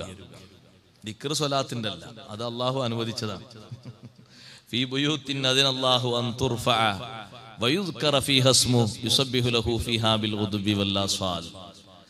ദിക്ർ ഉറക്കെ ചെല്ലാൻ അല്ലാഹു തആല അനുവാദം നൽകിയതാണ്. അങ്ങനെ ഒരു തഫ്സീർ ഉണ്ടല്ലോ ആ ആയത്തിൽ. പള്ളി ഉയർത്തപ്പെടുക എന്നും തഫ്സീർ ഉണ്ട്. അല്ല അൻ തുർഫഅ വയുദ്കറ ഫീഹാ ഇസ്മുഹു, അല്ലാഹുവിന്റെ പേര് ഉറക്കെ പറയുക, അതെപ്പോഴും പറയപ്പെടുക എന്നും അതിന് തഫ്സീറുണ്ട്. രണ്ടുമുണ്ട്. പള്ളി ഉയർത്തപ്പെടേണ്ട സമയത്ത് ഉയർത്തപ്പെടണം. പള്ളി നല്ല എല്ലാവർക്കും അറിയുന്ന രൂപത്തിൽ നല്ല പേരും പെരുമയുള്ള പള്ളിയാകണം. ആളുകൾ നിസ്കരിക്കാൻ വരണ്ടേ, നല്ല വൃത്തിയൊക്കെ വേണം. അതിനും അല്ലാഹു തആല അനുവദിച്ചതാണ്. ഇതിനാ പള്ളിയൊക്കെ ഇങ്ങനെ ഉയർത്തുന്നത്? അള്ളാഹ് പെർമിറ്റ് നൽകിയതാ ഉയർത്താൻ. അതുകൊണ്ട് ആവശ്യത്തിന് ഉയർത്തണം, അല്ലാതെ ജനങ്ങൾക്ക് നിസ്കരിക്കാൻ കഴിയില്ലല്ലോ. പുറത്ത് നിസ്കരിച്ചാൽ പള്ളി നിസ്കരിച്ചാൽ കൂലിയാവില്ലല്ലോ. സൗകര്യത്തിന് ഉയർത്തണം. ദിക്ർ ഉറക്കെ ചൊല്ലണം എന്നതിനും ഈ ആയത്തിൽ തെളിവുണ്ട്. ഇപ്പറഞ്ഞത് അതല്ല, പള്ളിയിൽ ഭൗതിക സംസാരം പെരുത്തു വരിക. അതുകൊണ്ടാണ് പലപ്പോഴും പറയാറുള്ളത്, മീറ്റിങ്ങുകളൊന്നും പള്ളിയിൽ വെക്കാതിരിക്കലാണ് നല്ലത്.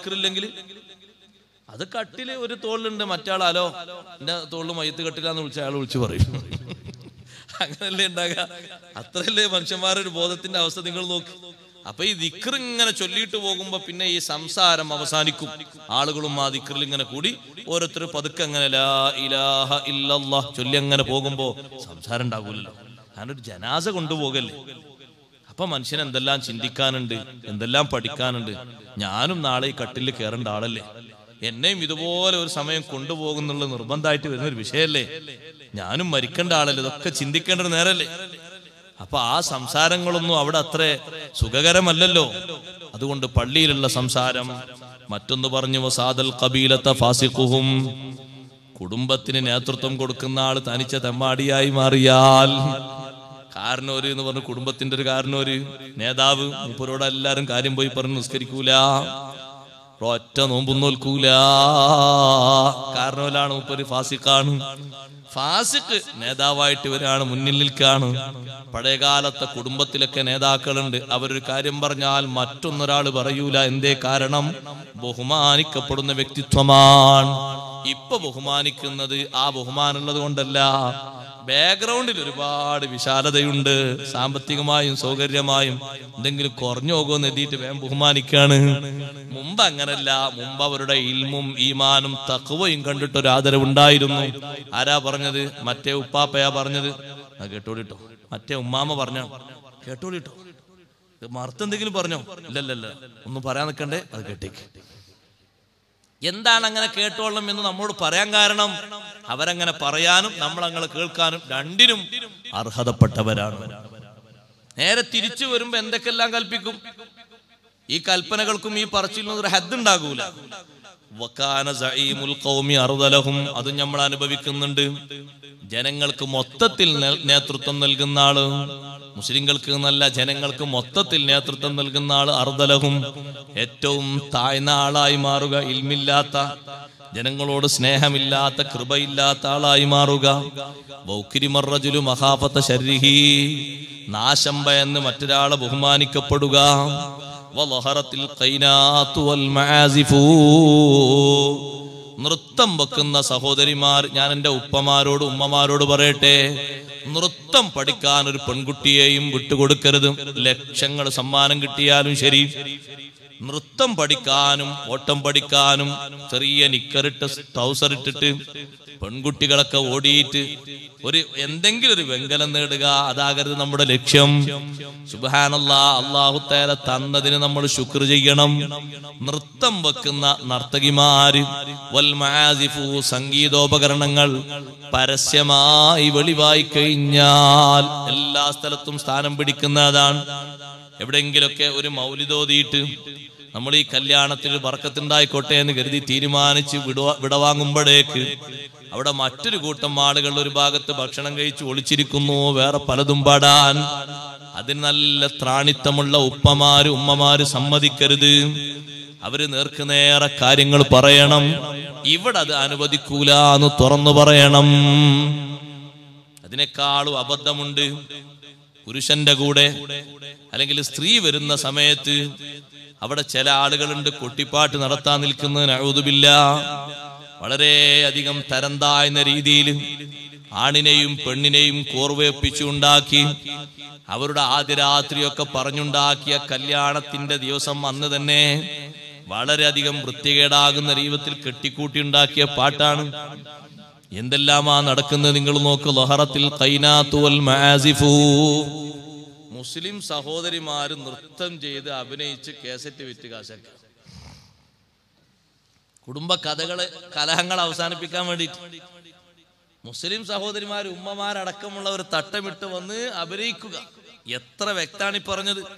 നല്ലോണം നിസ്കാരപ്പായലിരുന്ന് ഓതി അള്ളാഹുവിലേക്ക് അടുക്കേണ്ടവർ, അത്രയും പ്രായമായവർ, ഉമ്മാമ്മമാരടക്കമുണ്ട് നൃത്തത്തില്. കാരണം അവർക്കുണ്ട് 15,000, മറ്റുള്ളവർക്ക് 25,000, അപ്പുറത്തുള്ളവർക്ക് 40,000, എല്ലാവർക്കും ഉണ്ടല്ലോ. വലഹറത്തിൽ ഖൈനാതു, അതിന് പോകരുത്, അതിന് സമയം കളയരുത്. വശുരിബത്തിൽ ഖുമൂർ, 15 എണ്ണിയതിൽ നിങ്ങൾ നോക്ക്. മറ്റു പലതും പറഞ്ഞതിൽ വ്യത്യസ്തമായി തങ്ങൾ പറഞ്ഞു, കള്ളുകൾ മോന്തപ്പെട്ട് കഴിഞ്ഞാൽ, കുടിക്കുന്നവർ കുറച്ചാളെന്നോ കൂടുതലാളെന്നോ പറയാതെ കള്ളുകൾ, മദ്യപാനങ്ങൾ നടത്തപ്പെട്ട് കഴിഞ്ഞാൽ, എന്തിനാ ഇങ്ങനെ പറഞ്ഞത്? കുടിക്കുന്നവരെ കണക്ക് പറയണ്ട, കാരണം കുടിക്കാത്തവർ വളരെ കുറവാണ്. കള്ളുകൾ മോന്തപ്പെടുക, കുടിക്കുന്നവർ അത്രയും പെരുത്ത് വരുന്നത് കൊണ്ടാണ് ഇങ്ങനെ പറയുന്നത്. ശുരിബത്തിൽ ഖുമൂർ ലഅന ആഖിറു ഹാദിഹിൽ ഉമ്മത്തി അവ്വലഹാ, 15ാമത്തെ അടയാളം, ഈ സമൂഹത്തിൽ അവസാനം വന്നവർ ആദ്യ കാലക്കാരെ ആക്ഷേപിക്കുന്ന, കുറ്റം പറയുന്ന അവസ്ഥ വന്നാൽ സ്വഹാബത്തിനെ തള്ളിപ്പറയുക. ആദ്യ നൂറ്റാണ്ട് 3 നൂറ്റാണ്ട് ഖൈറായ നൂറ്റാണ്ടാണെന്ന് ഹബീബ് റസൂലുള്ളാഹി സ്വല്ലല്ലാഹു അലൈഹി വസല്ലം 3 തലമുറയുള്ള ആളുകളെയും തള്ളിപ്പറഞ്ഞു, ആക്ഷേപിച്ചു.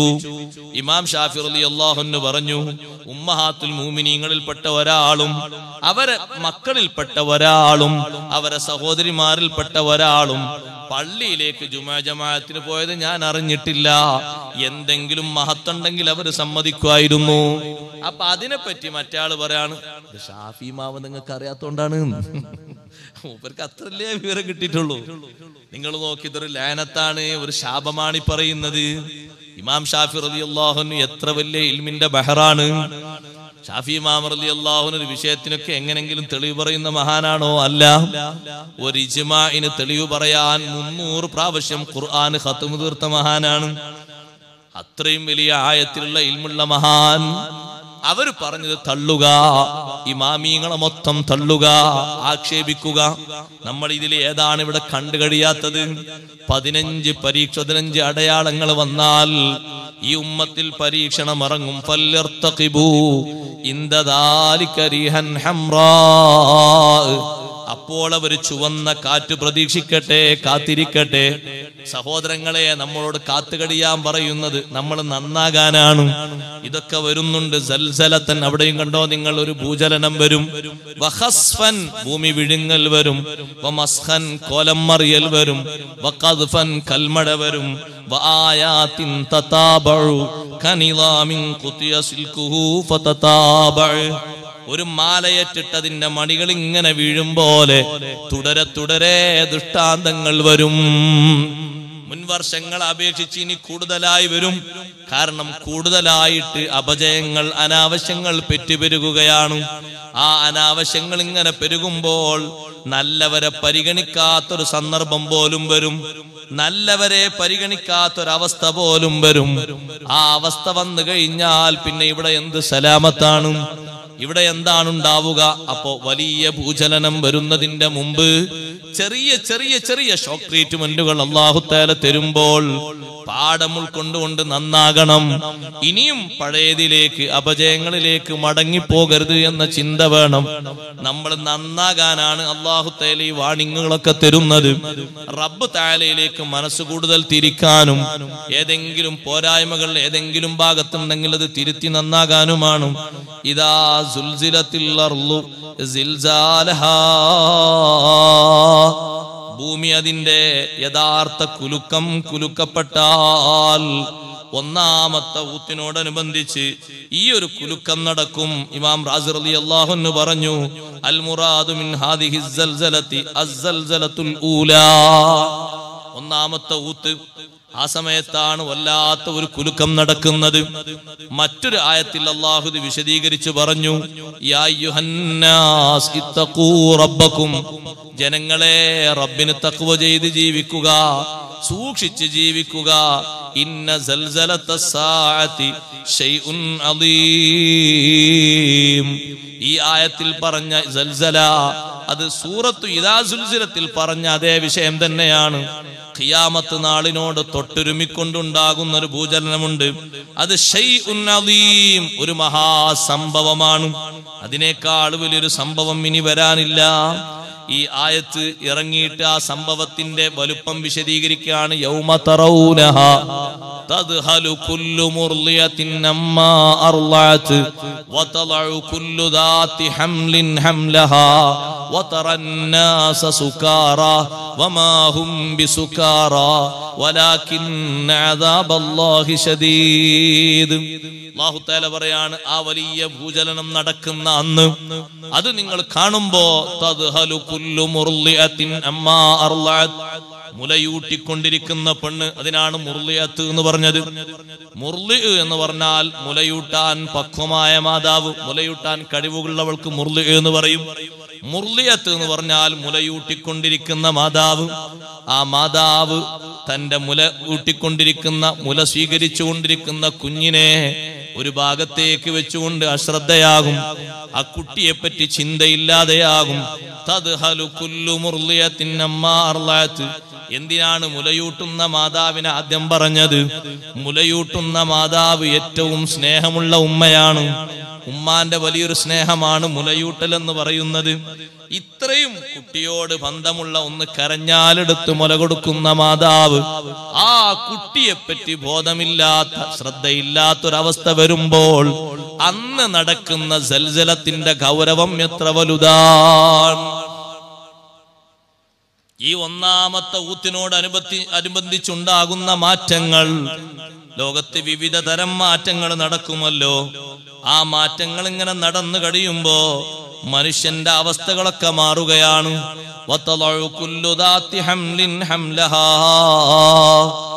ഗർഭമുള്ള എല്ലാ സഹോദരിമാരും അത് പ്രസവിച്ചു കഴിഞ്ഞു. തികയാൻ വേണ്ടി കാത്തിരിക്കൂല. 1 മാസം 2 മാസം 3 മാസം എത്ര ചെറിയ പ്രായമാണെങ്കിലും ആ ഗർഭത്തിന് ഹംലഹ അത് പ്രസവിച്ചു കഴിഞ്ഞു. ഗർഭമുള്ളവർ അവരുടെ ഗർഭം പ്രസവിച്ചു കഴിഞ്ഞു പുറത്തേക്ക് തള്ളിപ്പോയി പരിഭ്രമം കൊണ്ട്. അത്രയും ബേജാറാണ്. മനുഷ്യന്മാരെ മസ്താന്മാരായിട്ട് നിനക്ക് കാണാം. അവര് മസ്താന്മാരല്ല.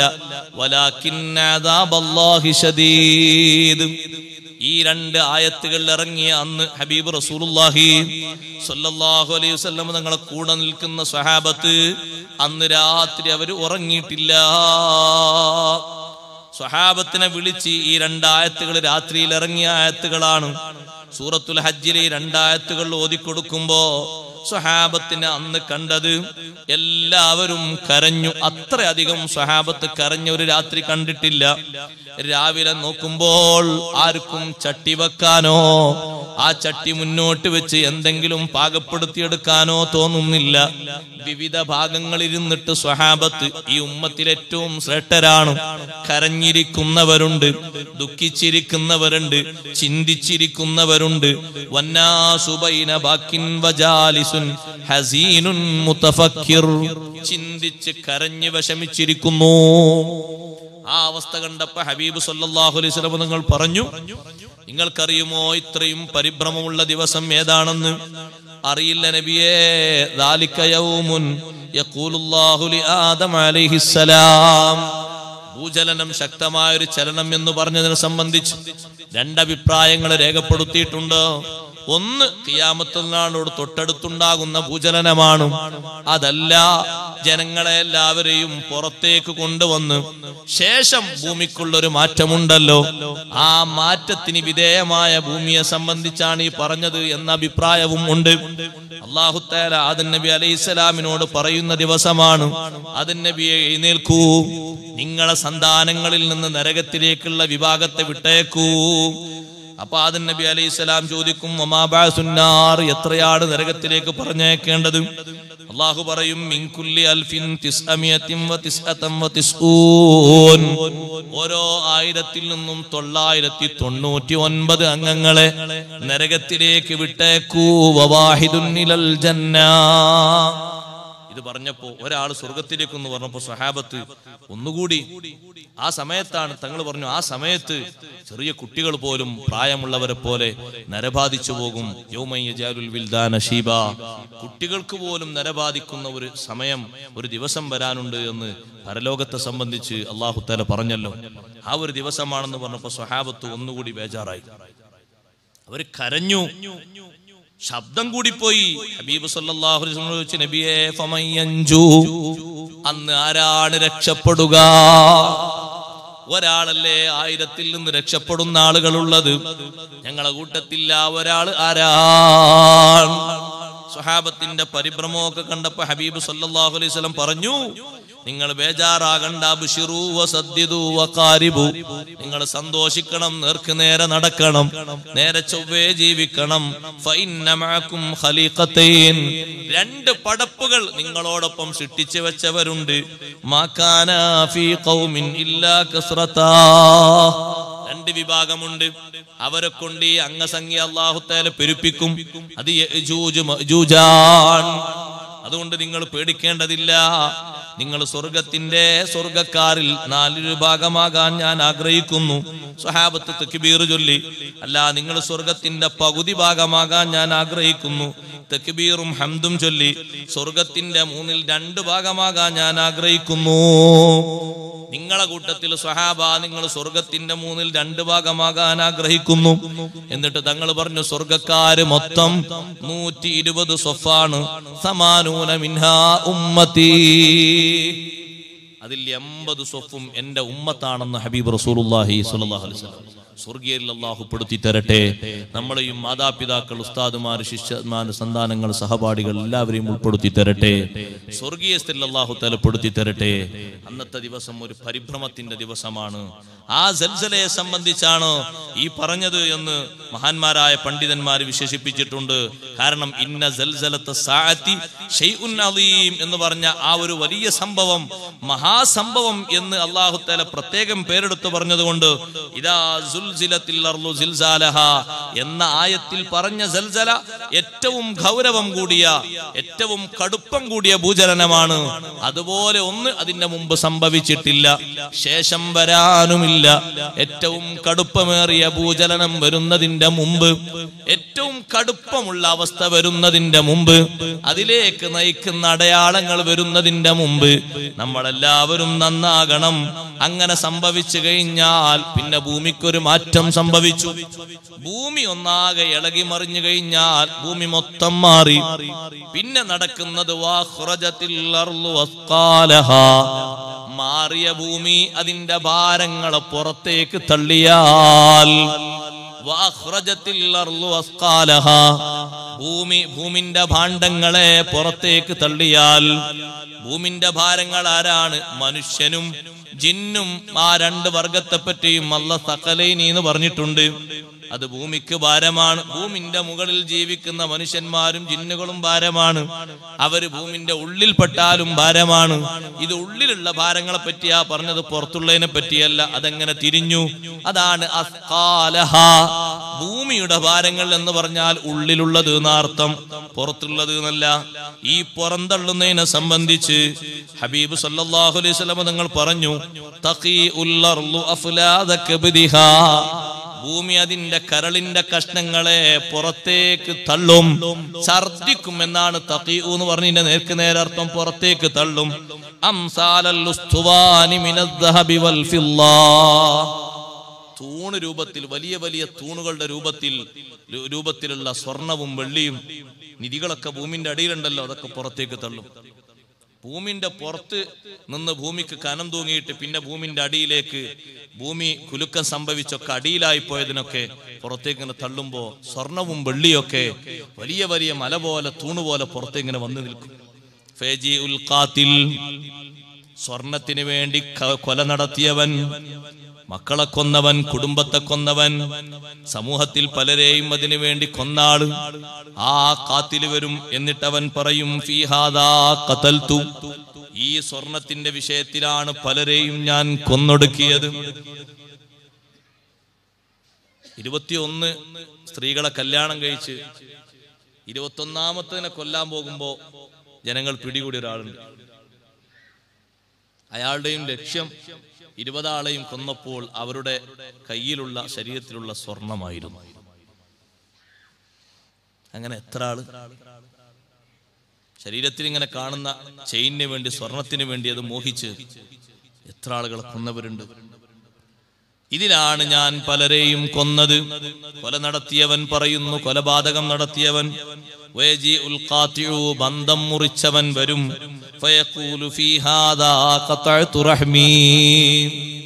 ഒരു പവന്റെ പ്രശ്നത്തിലാണ് ഞാൻ എന്റെ ഭാര്യയെ ചൊല്ലിയത്. എന്റെ കുടുംബം മൊത്തം കലങ്ങിപ്പോയത് ഒരു 4 പവന്റെ വിഷയത്തിലാണ്. എന്റെ ഉമ്മ അത് കൊണ്ടുപോയി തൂക്കി നോക്കി. ഈ പെണ്ണ് മരിച്ചാൽ ആ ഉമ്മാക്ക് ഒരു സ്വത്തിന്റെ വകുപ്പും കിട്ടാനില്ല. പക്ഷേ തൂക്കി നോക്കിയിട്ട് 4 പവൻ കുറവാണ് എന്ന് പറഞ്ഞു. പിന്നെ അത് മുതൽ തുടങ്ങി ഈ പ്രശ്നങ്ങൾ. അത് കലാശിച്ചത് ബന്ധവിച്ഛേദനത്തിലേക്കാണ്.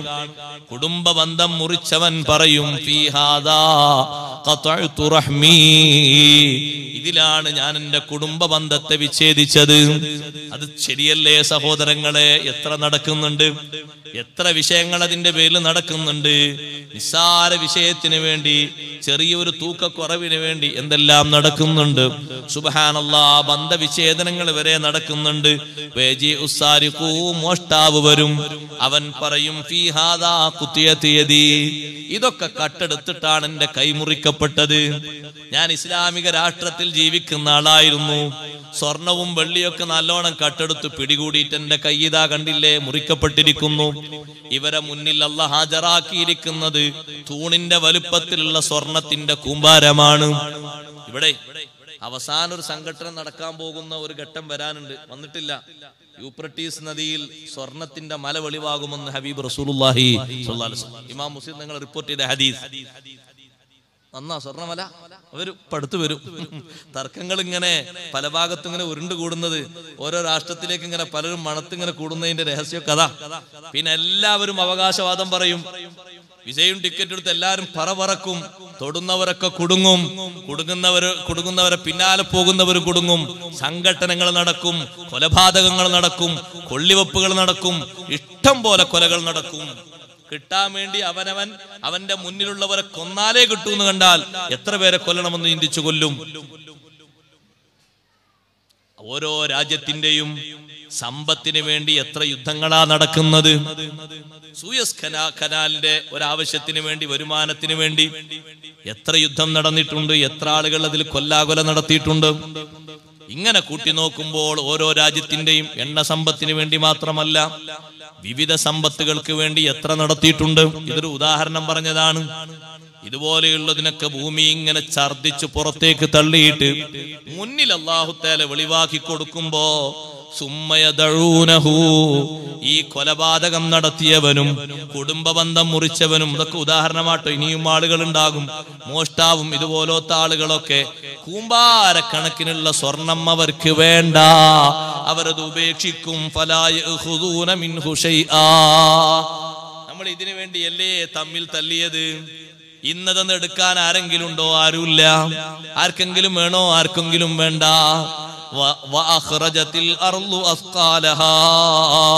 ഭൂമി അതിന്റെ ഭാരങ്ങൾ പുറത്തേക്ക് തള്ളും. അവിടെ റാസിമാമതങ്ങൾ പറയാണ്, അന്ന് സ്വർണം അട്ടഹസിച്ച് പറയും പോലെയാണ്.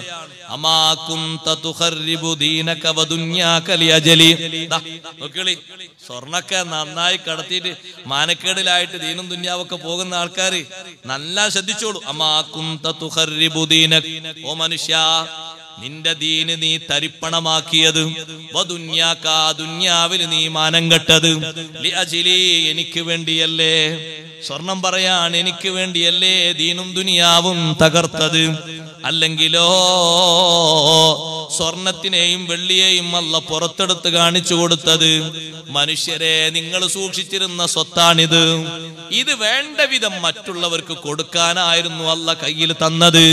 ഇത് തന്നവൻ അല്ലാഹുവാണ്, ഇതിന്റെ നിർമ്മാതാവും അല്ലാഹുവാണ്, ഉൽപാദകനും അല്ലാഹുവാണ്. നിങ്ങളൊരു കയ്യിൽ സൂക്ഷിച്ച ഒരു സാധാ ചുരുങ്ങിയ സമയത്തേക്കുള്ള അവകാശികളായിരുന്നു. ഇത് നിങ്ങൾ വേണ്ട വിധം അർഹതപ്പെട്ട ആളുകളിലേക്ക് കൊടുത്തില്ലല്ലോ. അതുകൊണ്ട്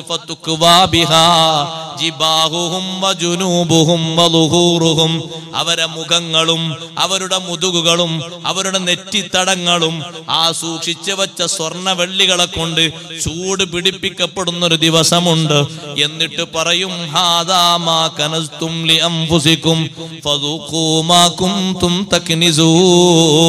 സ്വർണവും വെള്ളിയും ചൂടാക്കിയിട്ട്, അത് ദുനിയാവിലെ ചൂടല്ല, നരകത്തിൽ നിന്ന് വരുന്ന ശിക്ഷ.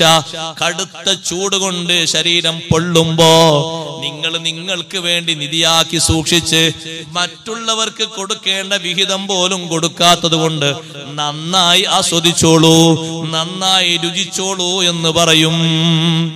ഭൂമിന്റെ ഒരു പുതിയ അവസ്ഥ,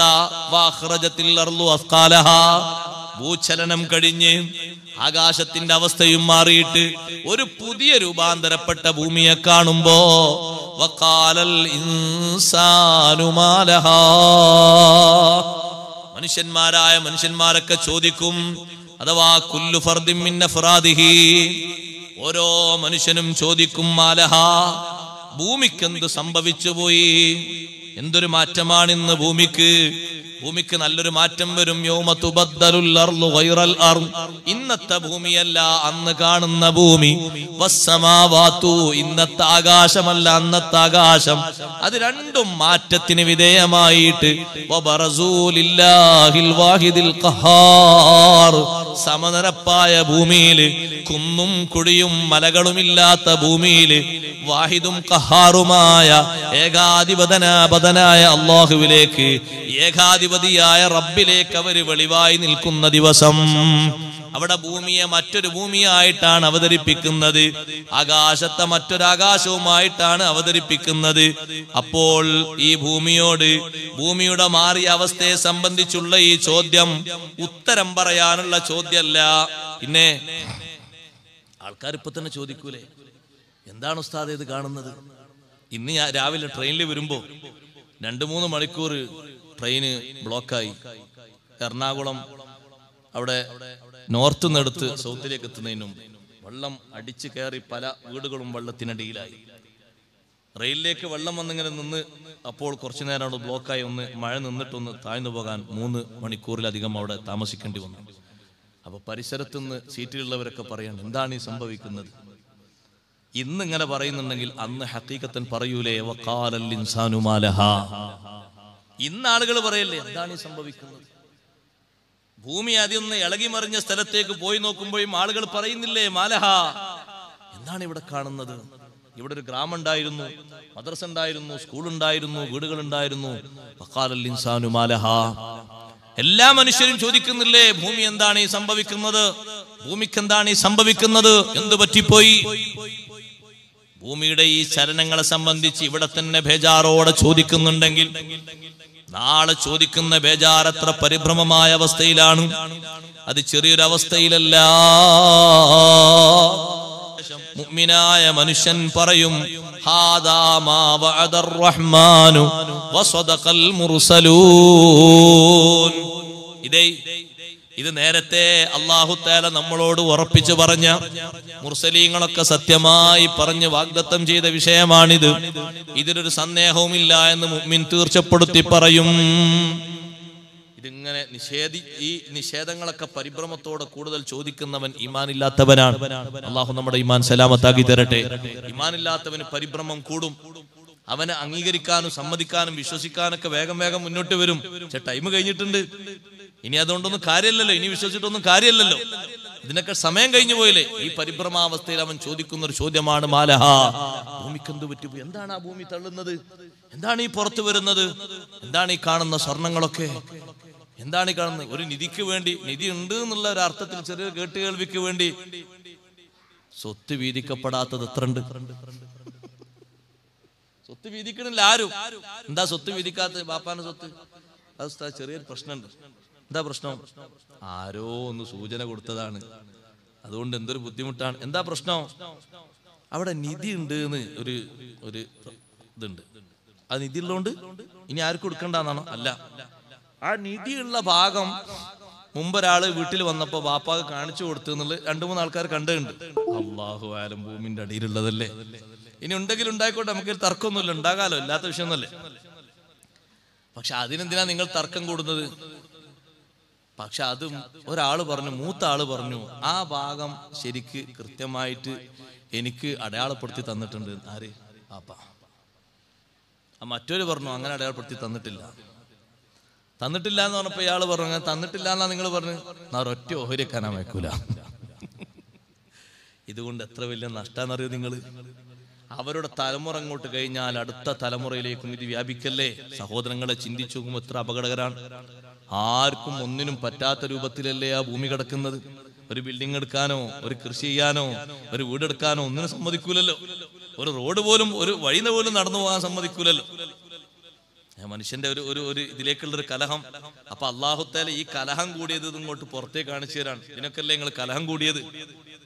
അപ്പൊ ഇതിങ്ങനെ കണ്ട് പരിഭ്രമിച്ചിട്ട് മനുഷ്യന്മാരിങ്ങനെ ചോദിക്കാണ്, ഭൂമിക്ക് എന്താ സംഭവിച്ചത്? എന്താണ് ഭൂമി തുപ്പിക്കളയുന്നത്? ഗൗരവത്തോടെ ഈ ചോദ്യം ചോദിക്കുമ്പോ ഉത്തരം പറയാനുള്ള ചോദ്യം അല്ല ഇത്. പരിഭ്രമത്തോടെ ബേജാറായിട്ടുള്ളൊരു ചോദ്യമാണ്. പക്ഷേ മുഅ്മിനായ മനുഷ്യൻ കണ്ണു തുറന്നത് സമ്മതിക്കാൻ കഴിയാതെ അപ്പോൾ വിശ്വസിക്കാൻ വേണ്ടി ഒരുങ്ങിയിട്ട് പരിഭ്രമത്തോടെ ഈ ചോദ്യം അങ്ങനെ ആവർത്തിച്ച് ചോദിച്ചുകൊണ്ടിരിക്കും. വഖാലൽ ഇൻസാനു മാ ലഹാ. ഇത് ശരിക്കും മനുഷ്യൻ പറയുന്നത് സ്വന്തം ശരീരത്തോടാണ്. തെറ്റ് ചെയ്ത് ഈ ഭൂമിയിലല്ലേ മനുഷ്യ നീ നടന്നത്? കണ്ടില്ലേ ഈ ഭൂമിയൊക്കെ കണ്ടില്ലേ ഇപ്പൊ മാറ്റങ്ങൾക്ക് വിധേയമായത്? ഓ മനുഷ്യ, നീയല്ലേ ഇതിന്റെ കാരണക്കാരൻ എന്ന് സ്വന്തം ശരീരത്തെ ആക്ഷേപിക്കുന്ന ഒരു രൂപത്തിലാണിത് പറയുന്നത്. അതേ സമയത്ത് ഒരത്ഭുതം എന്ന അർത്ഥത്തിൽ മുഅ്മിനായ മനുഷ്യൻ അത് പറയും. പിന്നീട് അവന് ശരിക്ക് ബോധ്യപ്പെടും. കാഫിറായ മനുഷ്യനോ അവൻ ആവർത്തിച്ചങ്ങനെ പറഞ്ഞുകൊണ്ടേയിരിക്കും. മുഅ്മിനായ മനുഷ്യന് അത്ഭുതത്തോടെ എന്തെങ്കിലും ഒരു ബോധക്കേട് സംഭവിച്ചാൽ തന്നെ തുറന്നിട്ട് അവൻ പറയും, അൽഹംദുലില്ലാഹില്ലദീ അദ്ഹബ അന്നൽ ഹസൻ. കാഫിറിന്റെ ദുഃഖം കാണുമ്പോ മുഅ്മിൻ പറയും, അല്ലാഹുവേ, ഈ ദുഃഖിക്കേണ്ട സാഹചര്യം തരാതെ ശരിക്ക് ഈമാൻ തന്ന് നീ രക്ഷപ്പെടുത്തിയല്ലോ, നിനക്കാണ് സർവസ്തുതിയും. ആ ഹംദിന്റെ ഒരു സൗന്ദര്യം ചെറുതല്ല. അൽഹംദുലില്ലാഹില്ലദീ അദ്ഹബ അന്നൽ ഹസൻ. ഈ ദുഃഖം ഞങ്ങൾക്കില്ലല്ലോ. ഇവർക്ക് കണ്ടില്ലേ ദുഃഖം, പരിഭ്രമം, ബേജാറ്, അത് തീരുന്നില്ലല്ലോ. ഞങ്ങൾക്കൊരു അത്ഭുതം തോന്നിയിരുന്നു. പിന്നെ നിന്റെ ദൃഷ്ടാന്തമാണെന്ന് നേരത്തെ പറഞ്ഞതും വിശ്വസിച്ചതും ഉൾക്കൊണ്ടതുമാണ്. ഇവർക്ക് ഖിയാമത്ത് നാൾ വിശ്വാസമല്ല, യൗമുൽ-ആഖിറിൽ വിശ്വാസമല്ല, ഒന്നിലും വിശ്വാസമല്ലാതെ നടന്നിരുന്ന കക്ഷികളാണ്. അവരെപ്പോഴും ദുഃഖത്തിലാണ്. ഈ ദുഃഖത്തിൽ നിന്ന് ഞങ്ങളെ മോചിപ്പിച്ച അല്ലാഹുവേ, നിനക്കാണ് സർവസ്തുതിയും എന്ന് മുഅ്മിനായ മനുഷ്യൻ ഹംദ് ചൊല്ലും. ആ നേരത്തെ അങ്ങനെ പറയുമെന്ന് ഇമാം റാസി റളിയല്ലാഹു അൻഹു സൂചിപ്പിക്കുന്നു, പഠിപ്പിക്കുന്നു. അങ്ങനെ കുറെ ചോദ്യമുണ്ട്. ഖബറിൽ നിന്ന് എഴുന്നേറ്റ് വരുന്ന ഉടനെ തന്നെ മംബഅസനാ മിൻ മർഖദിനാ, ഈ ചോദ്യങ്ങളെ പോലെ വളരെ പരിഭ്രമിച്ചുകൊണ്ടുള്ള ഒരു ചോദ്യമാണ്. ഇതൊക്കെ കാണുമ്പോ സത്യനിഷേധിയായ മനുഷ്യൻ അമ്പരപ്പോടെ ചോദിക്കുന്ന ചോദ്യം ഇരിക്കട്ടെ. ആ ചോദ്യം കഴിഞ്ഞ് ഇനി അടുത്ത ഒരു വിഷയം നടക്കാനുണ്ട്. അതാണ് ഇനി അടുത്ത ആയത്തിലൂടെ യൗമൈദിൻ തുഹദ്ദിസു അഖ്ബാറഹാ എന്ന ആയത്തിലൂടെ നമുക്ക് വലിയ വിഷയങ്ങൾ ധാരാളം പഠിക്കാനുണ്ട്. അല്ലാഹു തആല തൗഫീഖ് നൽകുമാറാകട്ടെ. നമ്മുടെ ഈ സദസ്സ് അല്ലാഹു തആല സ്വീകരിക്കുമാറാകട്ടെ. നമ്മൾ ഇത്രയും നേരം ഇവിടെ ഇരുന്നതും കേട്ടതും പറഞ്ഞതും എല്ലാം പരിശുദ്ധ ഖുർആനിന്റെ പഠനമായി അല്ലാഹു നമ്മിൽ നിന്ന് ഖബൂൽ ചെയ്യുമാറാകട്ടെ. ഇദാ സുൽസിലത്തി എല്ലാവരും ഒരു പ്രാവശ്യം ഓതി ദുആയിലേക്ക് പ്രവേശിക്കുകയാണ്. അഊദു ബില്ലാഹി മിനശ് ശൈത്വാനിർ റജീം. ബിസ്മില്ലാഹിർ റഹ്മാനിർ റഹീം. ഇദാ സുൽസിലത്തിൽ അർളു സിൽസാലഹാ വഅഖ്റജത്തിൽ അർളു അസ്ഖാലഹാ വഖാലൽ ഇൻസാനു മാ ലഹാ യൗമഇദിൻ തുഹദ്ദിസു അഖ്ബാറഹാ بأن ربك أوحى لها يومئذ يصدر الناس أشتاتا ليروا أعمالهم فمن يعمل مثقال ذرة خيرا يره ومن يعمل مثقال ذرة شرا يره صدق الله العلي العظيم. صدق وصدق وبلغ رسوله النبي الكريم ونحن على ذلك من الشاهدين الشاكرين. الحمد لله رب العالمين حمدا يوافي نعمه ويكافئ مزيده. اللهم صل وسلم وبارك على رسولك سيدنا ومولانا محمد وعلى آله وأصحاب سيدنا ومولانا محمد. അർഹമുർ റഹീമീനായ അൽ മലിക്കുൽ ജബ്ബാറായ സർവാധിനാഥനായ അല്ലാഹ്, ഞങ്ങളെ ഒത്തുകൂടിയ മജ്ലിസ് നീ സ്വീകരിക്കണേ റഹ്മാനെ. വിശുദ്ധ ഖുർആനിലെ സൂറത്തു സൽസലയിൽ നിന്ന് ചില്ലറ ആയത്തുകൾ ഞങ്ങൾ ഇവിടെ ഓതി, മഹാന്മാര് പറഞ്ഞു തന്ന തഫ്സീറുകൾ ഞങ്ങൾ വായിച്ചു. എല്ലാം നീ സ്വീകരിക്കണേ റഹ്മാനെ. കൂടുതലായി പഠിക്കാനും ഗ്രഹിക്കാനുമുള്ള കഴിവ് നീ ഏറ്റിത്തരണേ റഹ്മാനെ. അല്ലാഹുവേ, അതിനുള്ള ബുദ്ധിയും അതിനുള്ള ശക്തിയും ഞങ്ങൾക്കും ഞങ്ങളെ ശിഷ്യന്മാര്, സന്താനങ്ങൾ, സന്താന ശിഷ്യ പരമ്പരകൾ, ഉസ്താദുമാര്, സുഹൃത്തുക്കൾ എല്ലാവർക്കും നീ ഏറ്റിത്തരണേ അല്ലാഹ്. ഈ സദസ്സിൽ വന്ന മുഅ്മിൻ മുഅ്മിനാത്തുകളെ നീ അനുഗ്രഹിക്കണേ റഹ്മാനെ. പരിശുദ്ധ ഖുർആനിന്റെ തണൽ ലഭിക്കുന്ന നല്ല മുത്തഖീങ്ങൾ ഞങ്ങളെ എല്ലാവരെയും നീ ചേർക്കണേ അല്ലാഹ്. ഞങ്ങളെ മാതാപിതാക്കൾ, ഉസ്താദുമാര്, സ്നേഹജനങ്ങൾ എല്ലാവരെയും നീ ഉൾപ്പെടുത്തണേ റഹ്മാനെ. ഞങ്ങളെ ഈ സദസ്സിലും മറ്റുമായി പ്രയാസപ്പെടുന്ന ഒരുപാട് ആളുകളുണ്ട്. എല്ലാവരുടെയും പ്രയാസങ്ങൾ, ബുദ്ധിമുട്ടുകൾ ഖുർആനിന്റെ ബറക്കത്ത് കൊണ്ട്, ഹക്ക് കൊണ്ട് നീ നീക്കണേ അല്ലാഹ്.